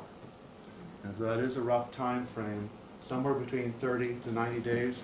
90 days also, I think you can get a crown chakra burst, totally unfreeze the pineal within 30 days if you're at maximum speed. 90 days tends to be a time when people start to see more light literally inside the head if they're just drinking distilled water, a gallon a day. People reported crown chakra bursts to me. Your question is actually, I've had a genetic imbalance in absorbing minerals and hormones linked with pineal, and I felt just this last month my bones, the calcium, I can see that the calcium in my bones is it's leaching out. There's a problem there, and I've had a feeling that there's something linked in. So this is really interesting, speaking about, you know, grey hair becoming coloured again, because that's linked with hormones.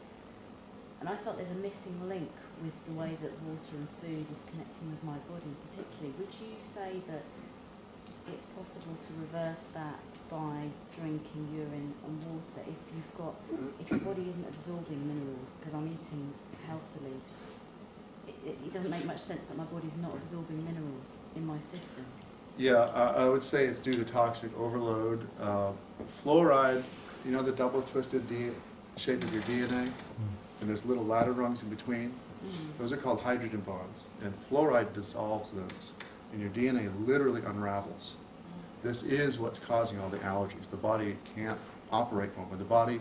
The DNA repair kit in each cell works at about 50% capacity when you're fluoridated, and it acts like it's drunk to try to do a job. Can't repair things well. And so that can account for a lot of in-house screw-ups. And they are light antennas, your DNA. And you start cycling pure water through there and pure light, and they're going to rebuild themselves. All cells will normalize, and that should come out of you. It should start to operate properly. I'm feeling like I want to go for a pee now. So if I drop my urine now, and then I just start drinking distilled water from now on, could that be a good start? Yeah. Anyway. I mean, if you drink a couple of litres a day, Yep. that's a lot of pee going through the system. You just keep drinking the litres and the urine? Or Just so long as your total volume combined, whether it's fruit juices, precipitations, urine, or artificially made distilled water, the total combined volume should be between 4 to 6 liters. And so it's whatever combo you want of those. Mark? I was just thinking when growing up by the seaside, we were always told that if you get hit by a jellyfish and stung badly, get someone to pee on you. Yeah. And that's old wives' tale, and it works, but it also demonstrates that this knowledge actually is functional and it's being used, even if it's been ignored everywhere else. It even appears in an episode of Friends. Ooh, Right. must be fact. It's very, very ancient knowledge. There's a 6,000-year-old Indian Sanskrit document called the Shivambu Kalpa. It's found in a bigger document called the Dhamara Tantra. It's 107 verses devoted specifically telling you how to drink your urine, how to use it. There's an Egyptian papyrus called the Water of Life papyrus. It's only 15 lines long, but it's just completely about how to use your urine. And the very first line of it says, the water of life is given to you, drink it and wash your body with it. And that's pretty simple daily. And my dad's got high blood pressure and he takes lots of tablets for it. I mean, if I could possibly convince him, I mean, actually you'll be convincing him because I'm recording this, right? Gotcha. Hi, Dad. What could you say? That's one of the first things to go down is all 3 blood counts: the blood pulse, cholesterol, and pressure. From my looking into it, because I have high blood pressure as well, is that blood pressure is, yeah, high blood pressure. It's a toxic load syndrome. Your high blood pressure is purely down to toxic load making things move slowly. Like so, because you're poisoned, is it slowing things down? Yeah, exactly. So you have so much extra shit in there. Yeah. And just getting up to the 3 liters a day, or gallon, whatever you want to call it, is hard work. And I've kind of watched people throughout a day working with someone, and besides the coffee and the teas and the soft drinks, they're not actually drinking much water. You're right. So for the most part, I think most people are dehydrated, period, let alone whether the purity of the water. I had a friend, I'm sorry I can't do this in kilograms, but he was 175 pounds, kind of chunky. And in 3 months, he went from 175 to 135. And he's shorter than me. That should be about his natural rate, is probably 135.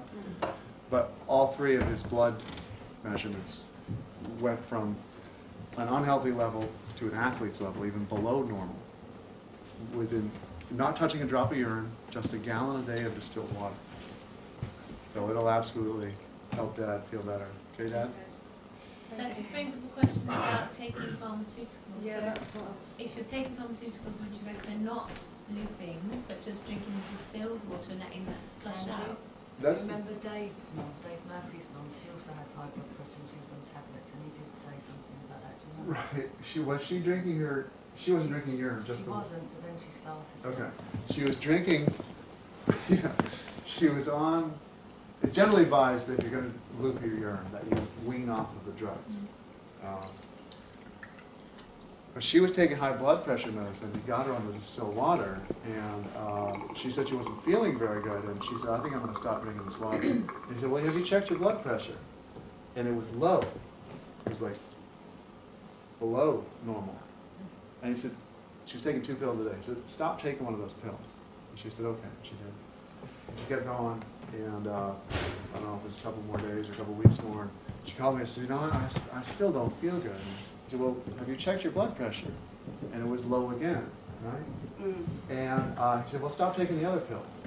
And very soon after that, she was at perfect blood pressure. There's a documentary you can get for free, or watch for free on the internet, or we download. It's called Your Body's Many Cries for Water. Have you seen that one? And that's a doctor that travels all around the world and just brings people off all sorts of medication for AIDS, multiple sclerosis, serious diseases. And he just says most people are seriously dehydrated, and that's why they're, that's why they're ill. And then the pharmacy, it's called Your Body's Many Cries for Water. But the pharmaceuticals, then you're putting these artificial chemicals into your body that's already dehydrated, and it can't hydrate, so it becomes this kind of negative pattern. But I was interested in that. I'm not sure if it's the same doctor, but he's been travelling around taking people off the medication, prescribing water for people to get hydrated. I don't know if it's distilled or not. And that was radical. He had a lot of radical success with that. But there's another doctor that promotes urine therapy, and I can't think of his name. I don't know if you might know him. But he says that, he prescribes his own urine to his patients, and again has had staggering results. But his take is men should only drink male urine, and women should only drink female urine, and that's to do with the hormones, etc. in it. I just wondered if you'd heard that or had any idea on that. Well, Dave had an interesting testimony also that I can't remember. Some people had done male-female cross drinking, and it was something about that. Not too long after that, Well, it was the Olympics. It was the Olympic athletes, wasn't it? Okay. They drank virgins' urine. No, the virgin in Russia drank the athlete's urine, and then years later, when they had a baby, with a white man, it came out black. it came out mixed. That's her story. And the cell vibration was still there, apparently. But it didn't just happen to, it happened to more than one. Yeah. But it's definitely something you can do for sexual lack of excitement is peeing on each other's fountain, one fountain to another. And I know sometimes even when they have low libido, they prescribe testosterone. Your partner, if it's a man, has testosterone to give you. And you can drink their urine or pee on. Go ahead. Do you know if there's been any research regarding malaria and urine? It's all been done. And even if I don't have a specific case study for malaria, where I'm working from is I'm working backwards, and the science of how it works becomes secondary. Once you learn to trust your intuition and give yourself credit for being intelligent, when you read 1,000 case studies and for every disease you ever see, it vanquishes it, you know that if you haven't read a case study for a particular disease, it's just a matter of that not being recorded yet. Because the protocol is the same every time. Stop eating and start looping. Yeah, like somebody in my interview with Lisa Harrison, somebody asked me about autism. At the time, I hadn't heard of one, but I know it will do it, even though I don't actually have a testimonial to rely on to say that, except at the end of the last conference we gave, some guy came up to me and told me that since they put their autistic child, the only other thing they did different was also give him probiotics, but the kid had snapped out, 50% come out of his autistic. He was starting to respond to people and be aware of people. It would make total sense. It's just metal clogging up the system, vacuum the garbage out, and it comes alive. Was that urine or distilled? That was distilled water. I was going to ask you, how have you heard kids getting on with kids drinking urine? Well, it's a pretty touchy subject because you can get arrested for whatever weirdness they want to point at you. But I do believe as we move into the new paradigm of what we want here, it seems to me the original instructions for the body, when you're in the womb, you drink urine constantly. The baby starts drinking at 5 weeks old, and you are the Ouroboros, the snake eating its tail, the alchemist's favorite symbol. Breast milk is a distilled water. It's a living liquid. So you should go from your water to mom's water for however long you need to. And I think the original, you would go back to looping your own water. And that's why if you start doing this, you'll return to the state you live in the first 9 months of your life, which is constant urine on the skin, if you do a daily rub down, and drinking it. The more that you treat yourself like you used to live in the womb, that's the key. That's what, I mean, the baby completely grows in the water. And the water forms your body. I've got psoriasis in my knees and stuff, and I have been rubbing it on. I haven't been drinking it. I've known many people that have erased psoriasis. So you would just say maybe not rub it on, just leave it on, and then drink as well. Oh, when you rub it on, you generally leave it on. Yeah. You don't wipe it off afterwards. Oh, no, I mean, I just heard that if you rub it on, just rub it in Yeah. until it's dry.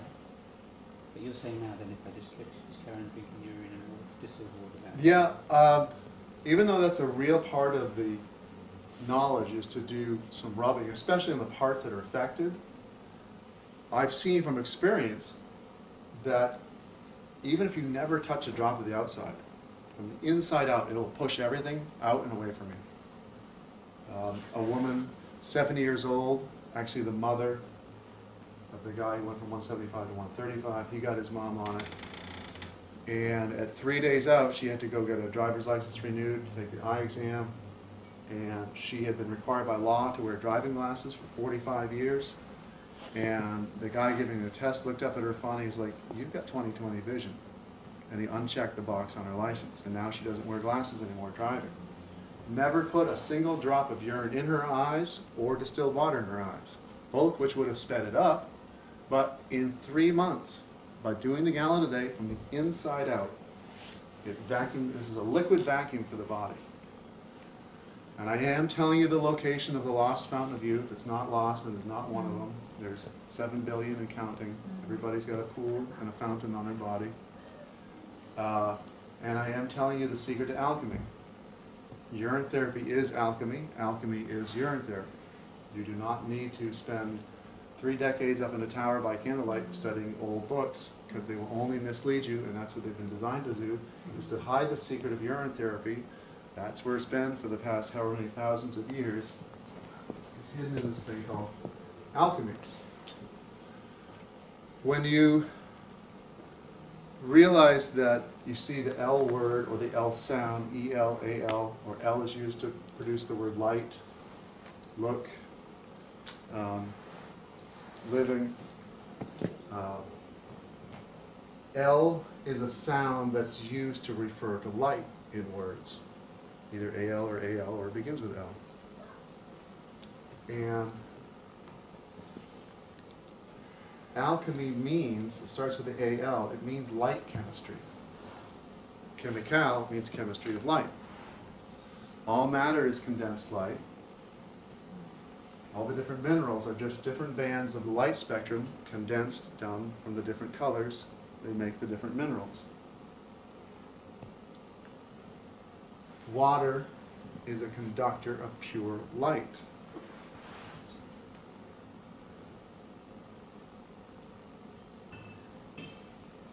start cycling that pure water through you, it's carrying massive amounts of light. This is light chemistry. And once you realize that urine therapy is alchemy, or if you're not sure, if you put that idea in your head and go, now go read alchemical texts, you keep urine in your head and you understand how urine therapy works, alchemy is describing urine therapy to a T.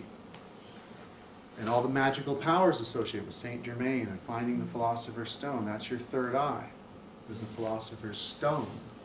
The natural state of it, when it's not calcified and turned into a rock by fluoride, the natural state of your third eye is to have crystals all over it, calcite crystals, to pick up and receive and send messages.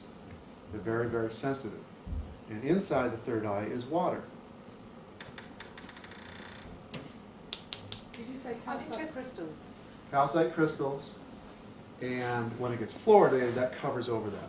It latches onto it. They put fluoride in the water because they know fluoride in the chemist world is known as the crazy compound because it sticks to all kinds of things. It's very volatile, and it loves to get locked into structural buildups. And so the bullshit reason they put it in the water is that it's good for the teeth. It's a half-truth. Yes, it gets locked into skeletal fluorosis, and we've got dental fluorosis. And when I was a kid, the only ads for tooth whitening products were for old people and their dentures to soak overnight. Now we got billboards everywhere with 20-year-olds in the ads. Why do 20-year-olds need tooth whitening products? Because there's so much fluoride everywhere. Fluorosis is anything other than bone white teeth. Obviously, if you're just a smoker, you've never had fluoride, you get a little yellow stain there, that's from smoking. But you see people with slightly yellow teeth everywhere. They got white streaks, brown spots, brown streaks, and they're cracking apart. That's dental fluorosis. And it gets locked into the structure, and yes, as the teeth are forming, you could say that it makes the teeth harder, and that's kind of the bullshit reason they put it in the water. Because yes, you've made the enamel stronger because you've jammed more shit into the sacred geometric design of it. But what happens over time is they become so dense, they become brittle, and they fall apart. And that's what skeletal fluorosis is, and osteoporosis. It's because we're swamped with fluoride. So the only other place in your body, pretty sure, aside from teeth and bones, that you have hard substance is your pineal gland. So it goes there like a magnet when you drink it. It goes right, latches right into those crystals and clogs the whole thing up. Luckily, it's not supposed to be there. Luckily, it's got a positive charge. Luckily, it's inorganic. And there's two giant veins going right to your pineal gland. Luckily, it has a huge water flow. It's one of the first things to calcify, even if you don't live in a fluoridated society. If you do not know proper health and how to take care of your body, and you're cooking your food, you're eating garbage, it's one of the first things to calcify and make you only receptive to the five senses. And thus we have a world full of people who can't feel spirit. It's not their fault, and the only pleasure they can get is from eating, or how comfortable their chair is, or how pretty their TV set is. They can't feel the higher senses because their radar dish to God has been jammed full of shit. Is fluoride dissolved by drinking distilled? Absolutely. And that's why people have crown chakra bursts, because the calcification breaks off and they can start to see again. I can see a light now. I haven't had a full-on one, which is like the same thing as the Kundalini rising. The basic description of it is huge energy moving up the spine, and then the head feels expansive, and there's a white light in their vision.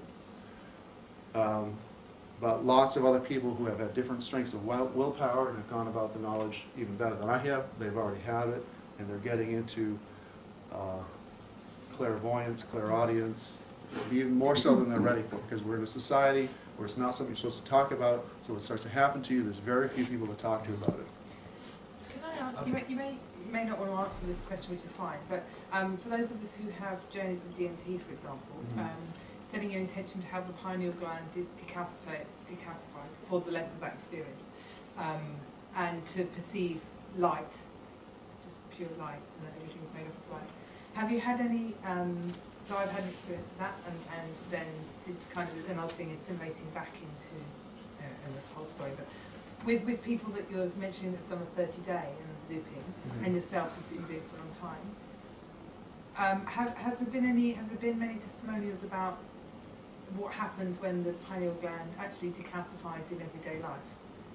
Do you know what I mean? Like, I mean, I understand the chakra burst, that's like a spiritual orgasm type thing, but I'm talking about every day, like, does it get to a point where you actually clean and, because it felt like an incredibly natural state, like the proper state, the beginnings of a proper state. They still say the proper state is to be, normally when you're first starting to do this, people have to meditate, they get in a dark room to see the white light because it's covered with calcification, it's dim because it's covered with garbage. People have to get in a dark room to become astral or to relax enough to let go of the body, but the real state is to have both these eyes open and that eye open, and that supposedly what puts you into 5D is when you've got all three eyes working. Can you please talk about amalgam, mercury in the teeth, and any experience you have of that? I don't have them. I've never had an experience with them. It will latch onto that gas. If you're looping,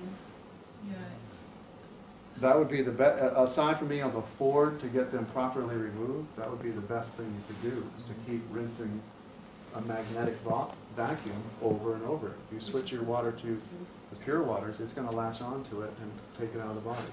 And water does not screw up in its detox method.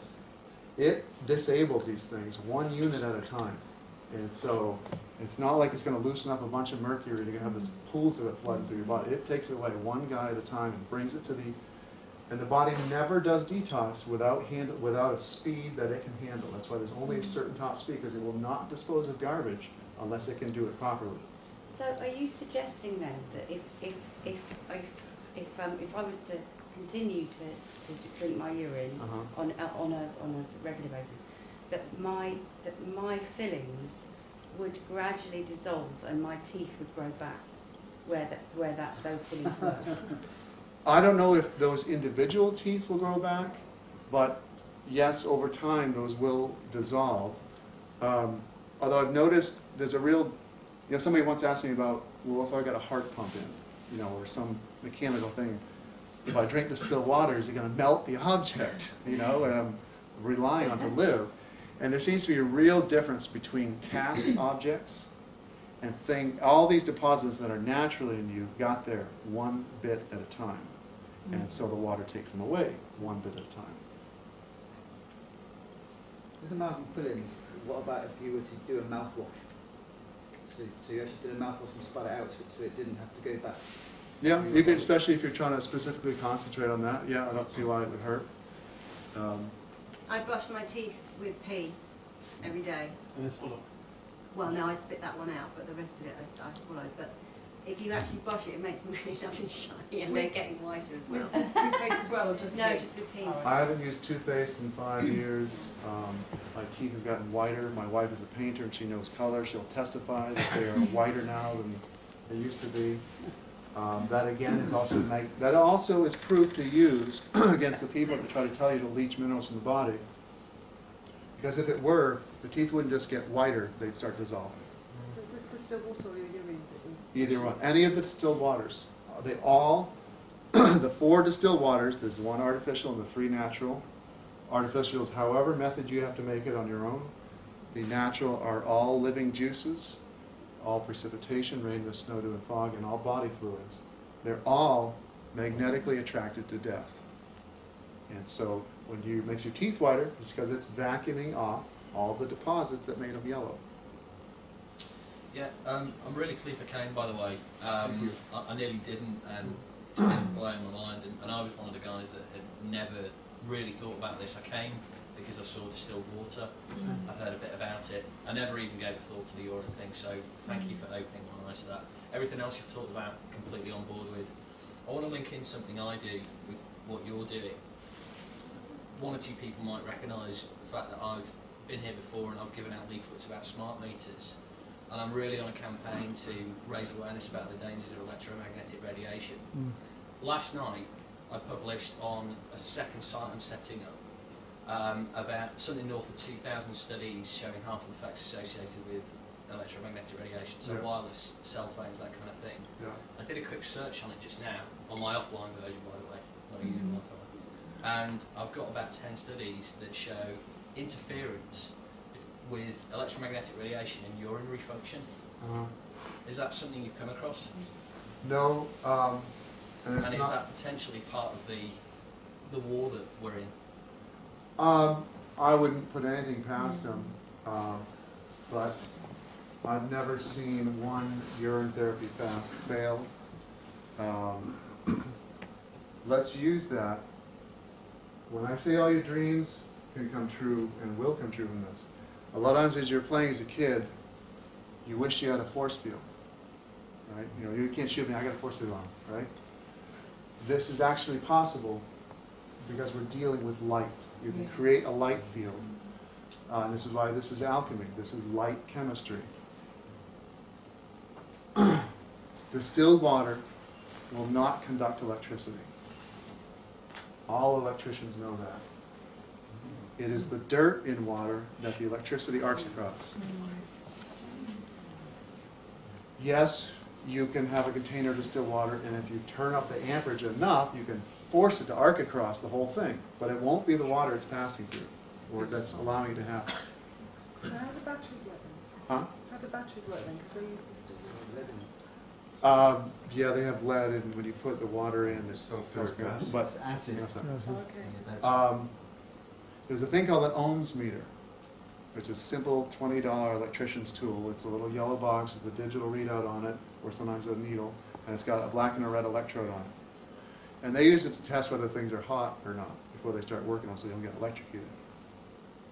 You can take well water, filtered water, and distilled water, and as you set it in the two different, put the diodes, and what it's measuring, when you stick it in the water, it's measuring up here the amount of resistance. It's measuring how easy it is, because it's got a battery in it, for the electricity to pass from one electrode to the other. And the harder it is, the more units of ohms there are. Ohms measure resistance. So when you put it in dirty well water, the meter's low. Because there's lots of objects in there, there's very little resistance. When you put it in the filtered water, the water's not as dirty, it goes up some. There's more resistance because you have cleaner water, less particles for the electricity to flow across. When you put it in distilled water, it goes up high because there's even less particles in there.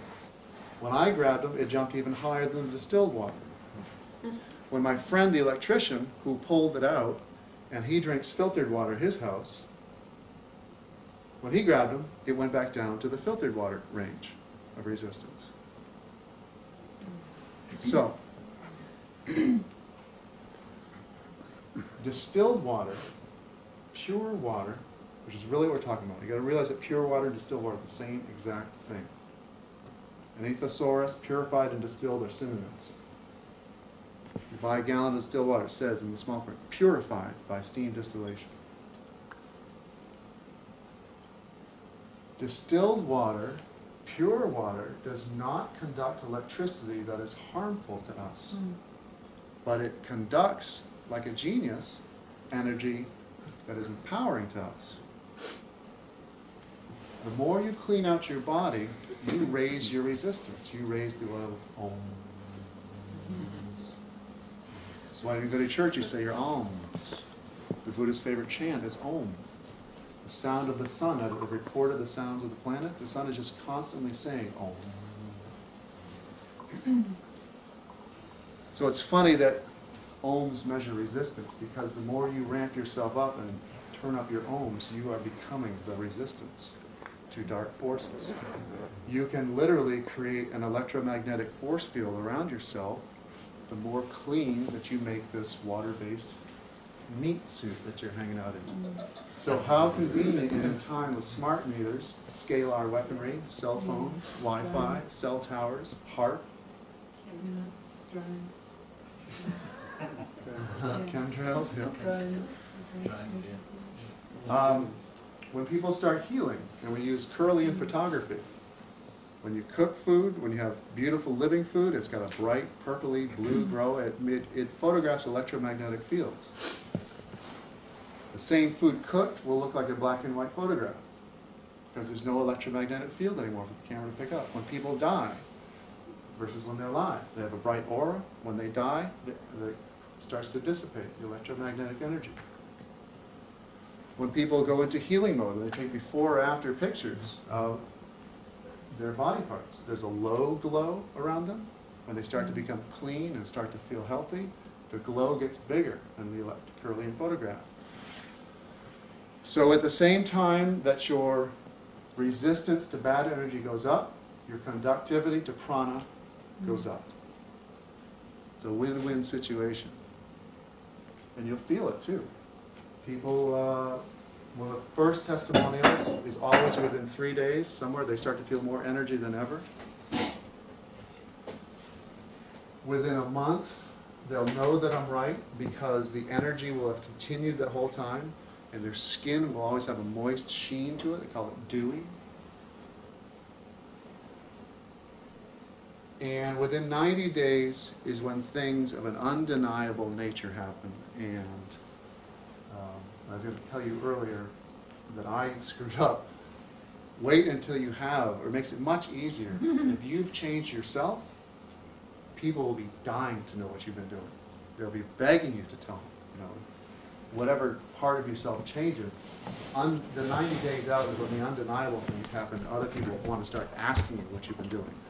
Whereas if you start trying to tell them from the beginning, they just think you're crazy. Because they're in a calcified state, really, spiritually as well as... The guy Dave that did the 30-day summit thing, did he measure how much he was consuming? No, but I did, I've done a 2 5-day fasts, and I've done a 7-day fast. And I measured it 1 24-hour period, and I peed exactly 6 liters. And drank it all? Yeah. Over the course of the day? Yeah, in a whole 24-hour period. So even though you may only have a litre inside you, because it's coming, you pass it through continually, you can get that design amount. Quite often it becomes more the next one. And that's also why within 3 to 5 days, even though your urine may be nasty right now, within 3 to 5 days, you get to rainwater clear urine. And it's that Can far I just show away. you? That's my pee. Right, and this isn't a very good one because I had a long journey down here. This was the last pee I did, which was about 5 minutes ago. I don't know if you You're can holding see. it from my shirt. That's the colour of my pee. No way. No, that is dark. Yeah. That is rubbish. It can get Because much- normally my wee is that colour. It'll and get it's clearer. fizzy and it tastes amazing. It's hard to And if you, conceptualize. I don't know if you pass it around, that does not smell. Shall we share I this? know how to drink it. I'm I asking you. love it. This is why we started doing it. We had a conversation like this in the kitchen, you know. I'd never heard That this does not before. smell of wee. And when it looks like that, and it smells like that, it tastes like that. And the other thing is, why do you think public urinals exist? It's to so alienate you from the very being that you are. I mean, just look at them, full of chemicals, the smell, you walk in and you think, so, ugh, and so you feel yuck about yourself. So this is the whole... Who dares to take a sip? I came close. Go on, Now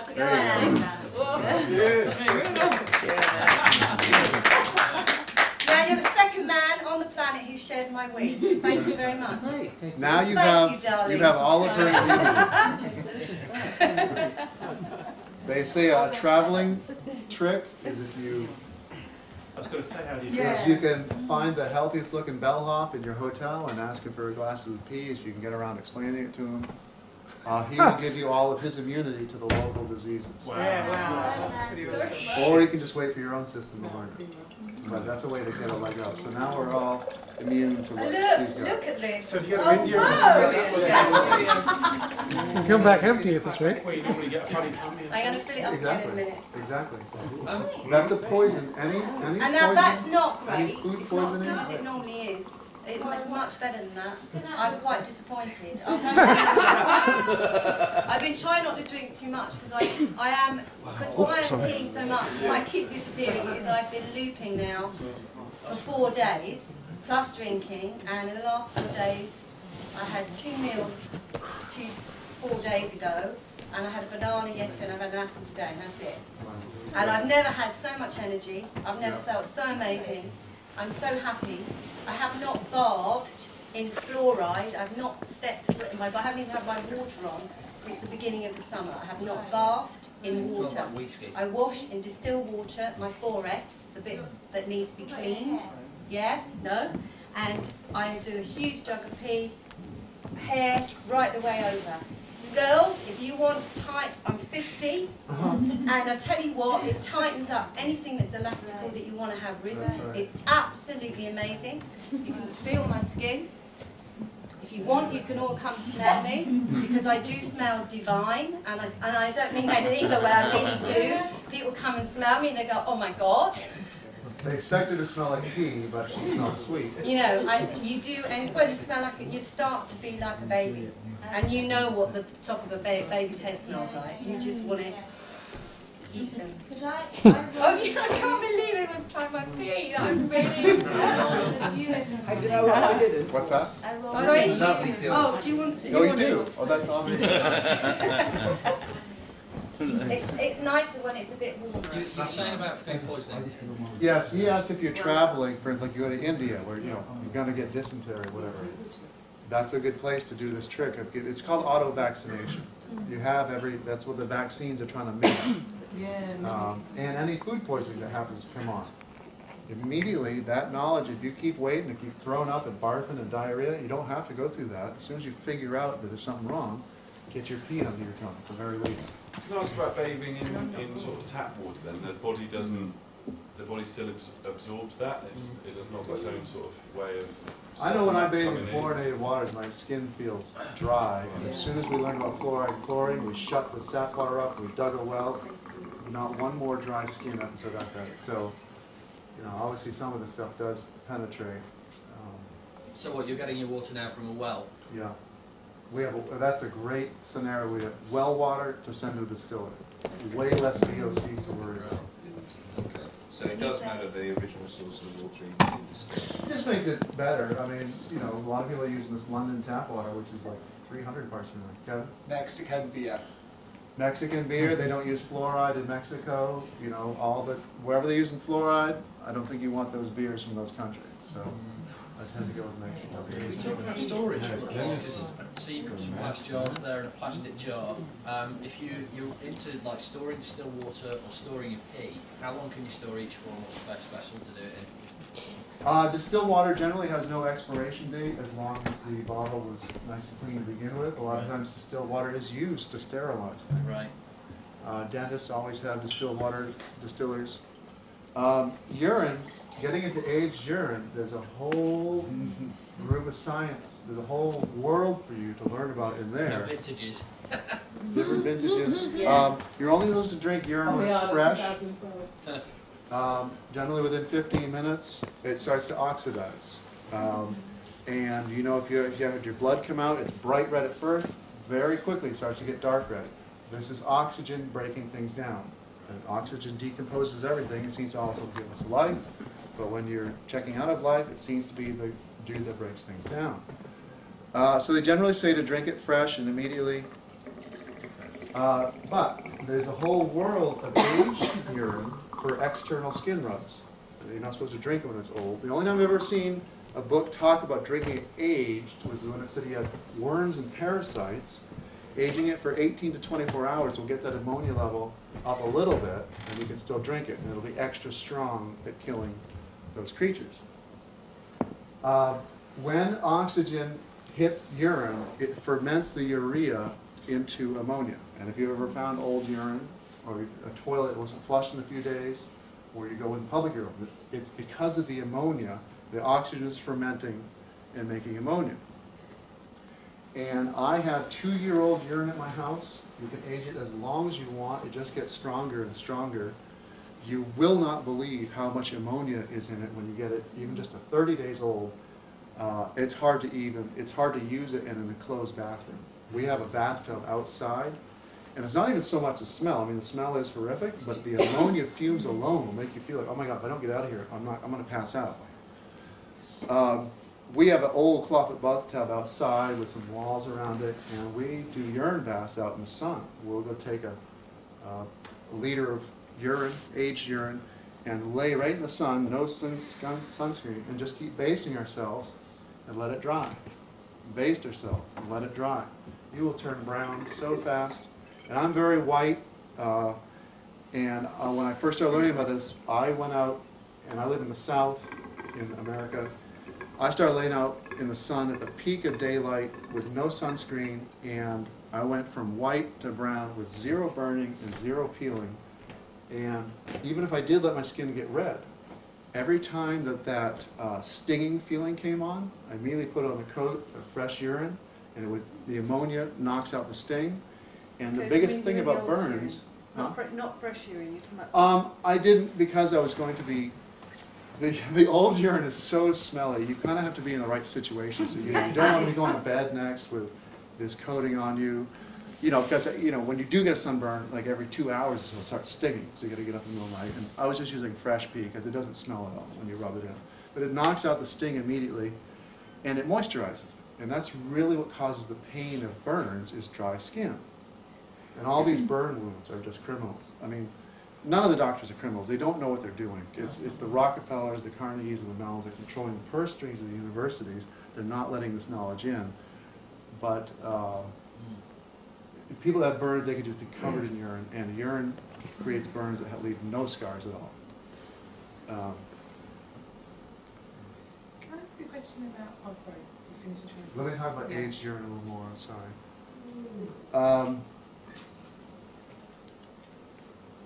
You can make gunpowder with aged urine. Nitrogen is a huge aspect of ammonia, and if you let urine if you age it, let the ammonia kind of go up, and then you dry it, let it evaporate, you'll be left with a powder. That's nitrogen. All you need is charcoal and sulfur, and you have gunpowder. Why would you want to do that? So that you know about it, if you need it. If you've got reptiles coming after you, I don't know what, but it's something that you should know about. It's an ancient piece of knowledge, and bomb makers generally like to order lots of fertilizer. It's because they're after the nitrogen. That's the hard thing to get. And it was a known fact in earlier medieval times of war, when they first started using gunpowder. In ancient Rome, there was a tax on urine. If we were all hanging out in the street corner and had to go pee, there were stone bunkers on the corners, and you would go pee in them. The man whose job it was to come around and clean out those things and collect the urine, he had to pay a tax on the urine because it's so useful in industry. You can dye wool with it, you can tan leather with it, you can make soap with it, you can make gunpowder with it. It literally produces a sudsing soap. When you age it long enough and the ammonia content goes up high enough, and you come into contact, if you mix it with human fat, remember in Fight Club they wanted to go steal fat to make soap? I don't remember that or not, but they went to the liposuction clinic and stole fat out of the dumpsters. When your hair gets greasy, if it's greasy enough and you have old enough urine, you take a clear liquid of this brown aged urine and you put it up there and start going like this. And you know that feeling when you have a pool of shampoo and all of a sudden your hands are full of foam? That is exactly what happens with urine. It literally becomes a soap if you want to use it that way. Generally at least 30 days to get to that strength. But I mean, even if it's not that old, it will clean your hair anyways. It's just not as strong. But you can. So you just put it in a container and you close it tight. There's a whole method to it of only putting the cap on lightly, because you want oxygen to get to it so it can ferment. If you pee into there and put it on tight, 30 days later there'll be a kind of a sucking sound when you take it off. So generally either a tuft of cotton or loosely placed cork. You want it partially covered so whatever's in the air can't just keep falling into it. For the first 15 minutes, it's the most sterile substance on the planet, and any bacteria, any virus, any pathogen, any fungus, anything will get killed by it. But after that 15 minutes, once the oxygen starts to oxidate it, sterility goes away, and anything that falls in it, it starts becoming a petri dish, a place for it to live. So that's why you keep it slightly covered. And I found after about 30 days, I don't need the cap to be tight anymore. I can tighten it down, and even a year later, it won't make any sucking sound. So it seems to do the majority of its oxidizing in the first 30 days. And the man that takes it away was called the piss taker. That's where it comes from. Taking the piss? Use this taker. So, should you age it only in glass, not plastic? huh? Should you age it only in glass? That would make, yeah, I not do. plastic? I do. I mean, bottles like that, and it makes a lot of sense. Cause, yeah. Is that the same with, you know, the baldness thing? You use Asian. It'll make it happen faster. Yeah. But Dave wasn't even really using that much HP. Dave was one of the people who hit a bald spot that started growing in brand new hair. He just used fresh every morning, rubbed it into his head, and then the rest of his body. There are entire hospitals. And he's black, and what's very interesting, he says, you know, you can get very chalky. And since he's been using urine, he doesn't get that at all. Amazing, his skin is completely different. And he said that, you know, it's really amazing because he's had that problem all his life. It gets very dry, very ashy looking. Right. You don't have to use aged urine at all, but it is a whole other world. If you ever get a urine therapy book, or start telling you about it. And the highest urine therapy book I could recommend is The Water of Life by John Armstrong. And he's kind of the one that's responsible for bringing it back up into our modern attention. Before him, all there was Dr. Duncan's book in 1918 called Autotherapy. And he had one small section on urine, but his was all about bodily secretions and that they contain the information to heal. Kind of like I'm talking about using the auto vaccination. He even knew and found that you could take the pus from an infected wound and put it under your tongue and the wound would just disappear. No. That's called autotherapy. So of course he included urine in that. Before that book, you got to go to the 1600s to find Salmon's English physician, Hippocrates in his the Corpus. He mentioned urine over 100 times. But John Armstrong, it's the first urine therapy book I read. And if you keep reading 20 more urine therapy books, all you're going to do is repeat what you learned in the first one. That's what allows me to have confidence, is because it just kept repeating and repeating and repeating. I know that it works, and figuring out how to speak correctly about the science of it is secondary to me. That's of secondary importance. And knowing how organic and inorganic work and all this stuff, it's of secondary importance. Do you think it could be used as fuel? Yes, somebody just recently developed a generator that works on urine. It was just at that African World's Fair not about a month ago, right?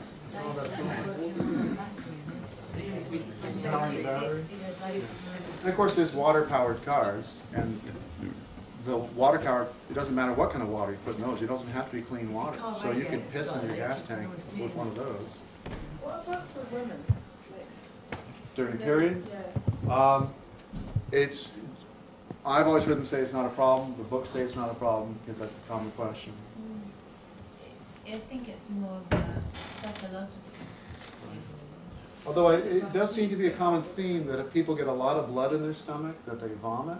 For some reason the stomach rejects blood. So it must have something to do with the blood cells, because urine doesn't make you do that unless it's a gag reflex. So there may be, if you happen to have a lot of flow get into urine, it may be possible that it might make you feel a little nauseous because of the blood cells in it. But I think generally there's not too much in it. It's a little tint to it sometimes. And what I found, if you let the first bit out, then after that it's quite clear. I mean, they come out from different areas, separate channels, so you just have to be... In olden days, when they used to take their menstrual blood, that was a way of awakening themselves and receiving all sorts of things. That's what the Moon Lodge was all about. So I would say, well, I mean, I said to you to do it, didn't I? I did it. I said, just do it. May I ask a question about, we had another speaker here on Friday, I think it was, speaking on holographic kinetics, which is another kind of words. We all pointed to the same kind of truth using different words, I guess. But so we touched on a little bit, those who were here, the kind of oppressive energy, the dark forces, as opposed to the light that we can, many of us sense. I just wondered what, I'm always baffled, I asked this question then, I'm always baffled why dark forces behave the way they do. I just wondered if you had any idea about it, because and I guess it's just a personal thing, but I just always think, once a being or an energy or entity has experienced love, what we call love, light vibration, love, the bliss, the kind of spiritual, why would they ever choose the kind of sadomasochistic, trying to juice other people or cause havoc or hell on. I just wondered if you have a sense in everything you're doing or awakening to.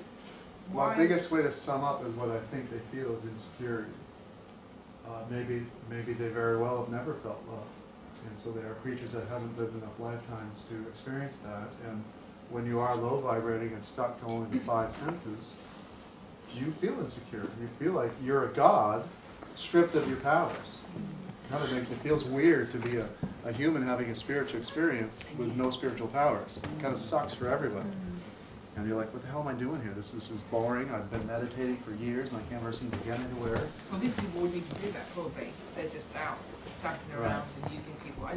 So they seem like insecure people to me. In our general day-to-day life, the people who are the meanest to us, who are physically violent, they tends to be, what you could summarize about them is that they're insecure in their own power. I don't see any other reason why you would need to fluoridate and chemtrail other people unless you were insecure. Could they be just playing out the negative side of this reality? So there's that whole thing too. We get that comparison so we can actually get that the hardest test, you know, to see if we can evolve. But then that doesn't really make sense why we would want to win a war like that. Wouldn't we just say, oh, let's carry on? I mean, I don't know. There seems to be a common...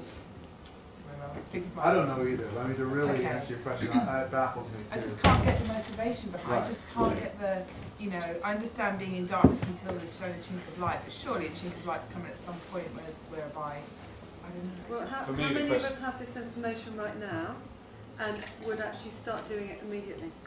Oh yeah, I've been doing it anyway, but what I'm saying is that that's the resistance. I mean, how many hands went up? So that resistance is, let's say that the evil is not out there, or the whatever, the good and bad or whatever isn't out there. Let's say it's all within here. So how much do I resist? Like, I know that if I don't smoke, I feel amazing, but I still smoke. So I have had the experience, that part of me had the experience of being touched by that love, but still I don't do it. Okay, on the subject of love and spirit, yeah. I'm going to go produce water, and Liliana is going to give a talk about the water, the spiritual aspect tied to your waters. Thank you. I'll be back at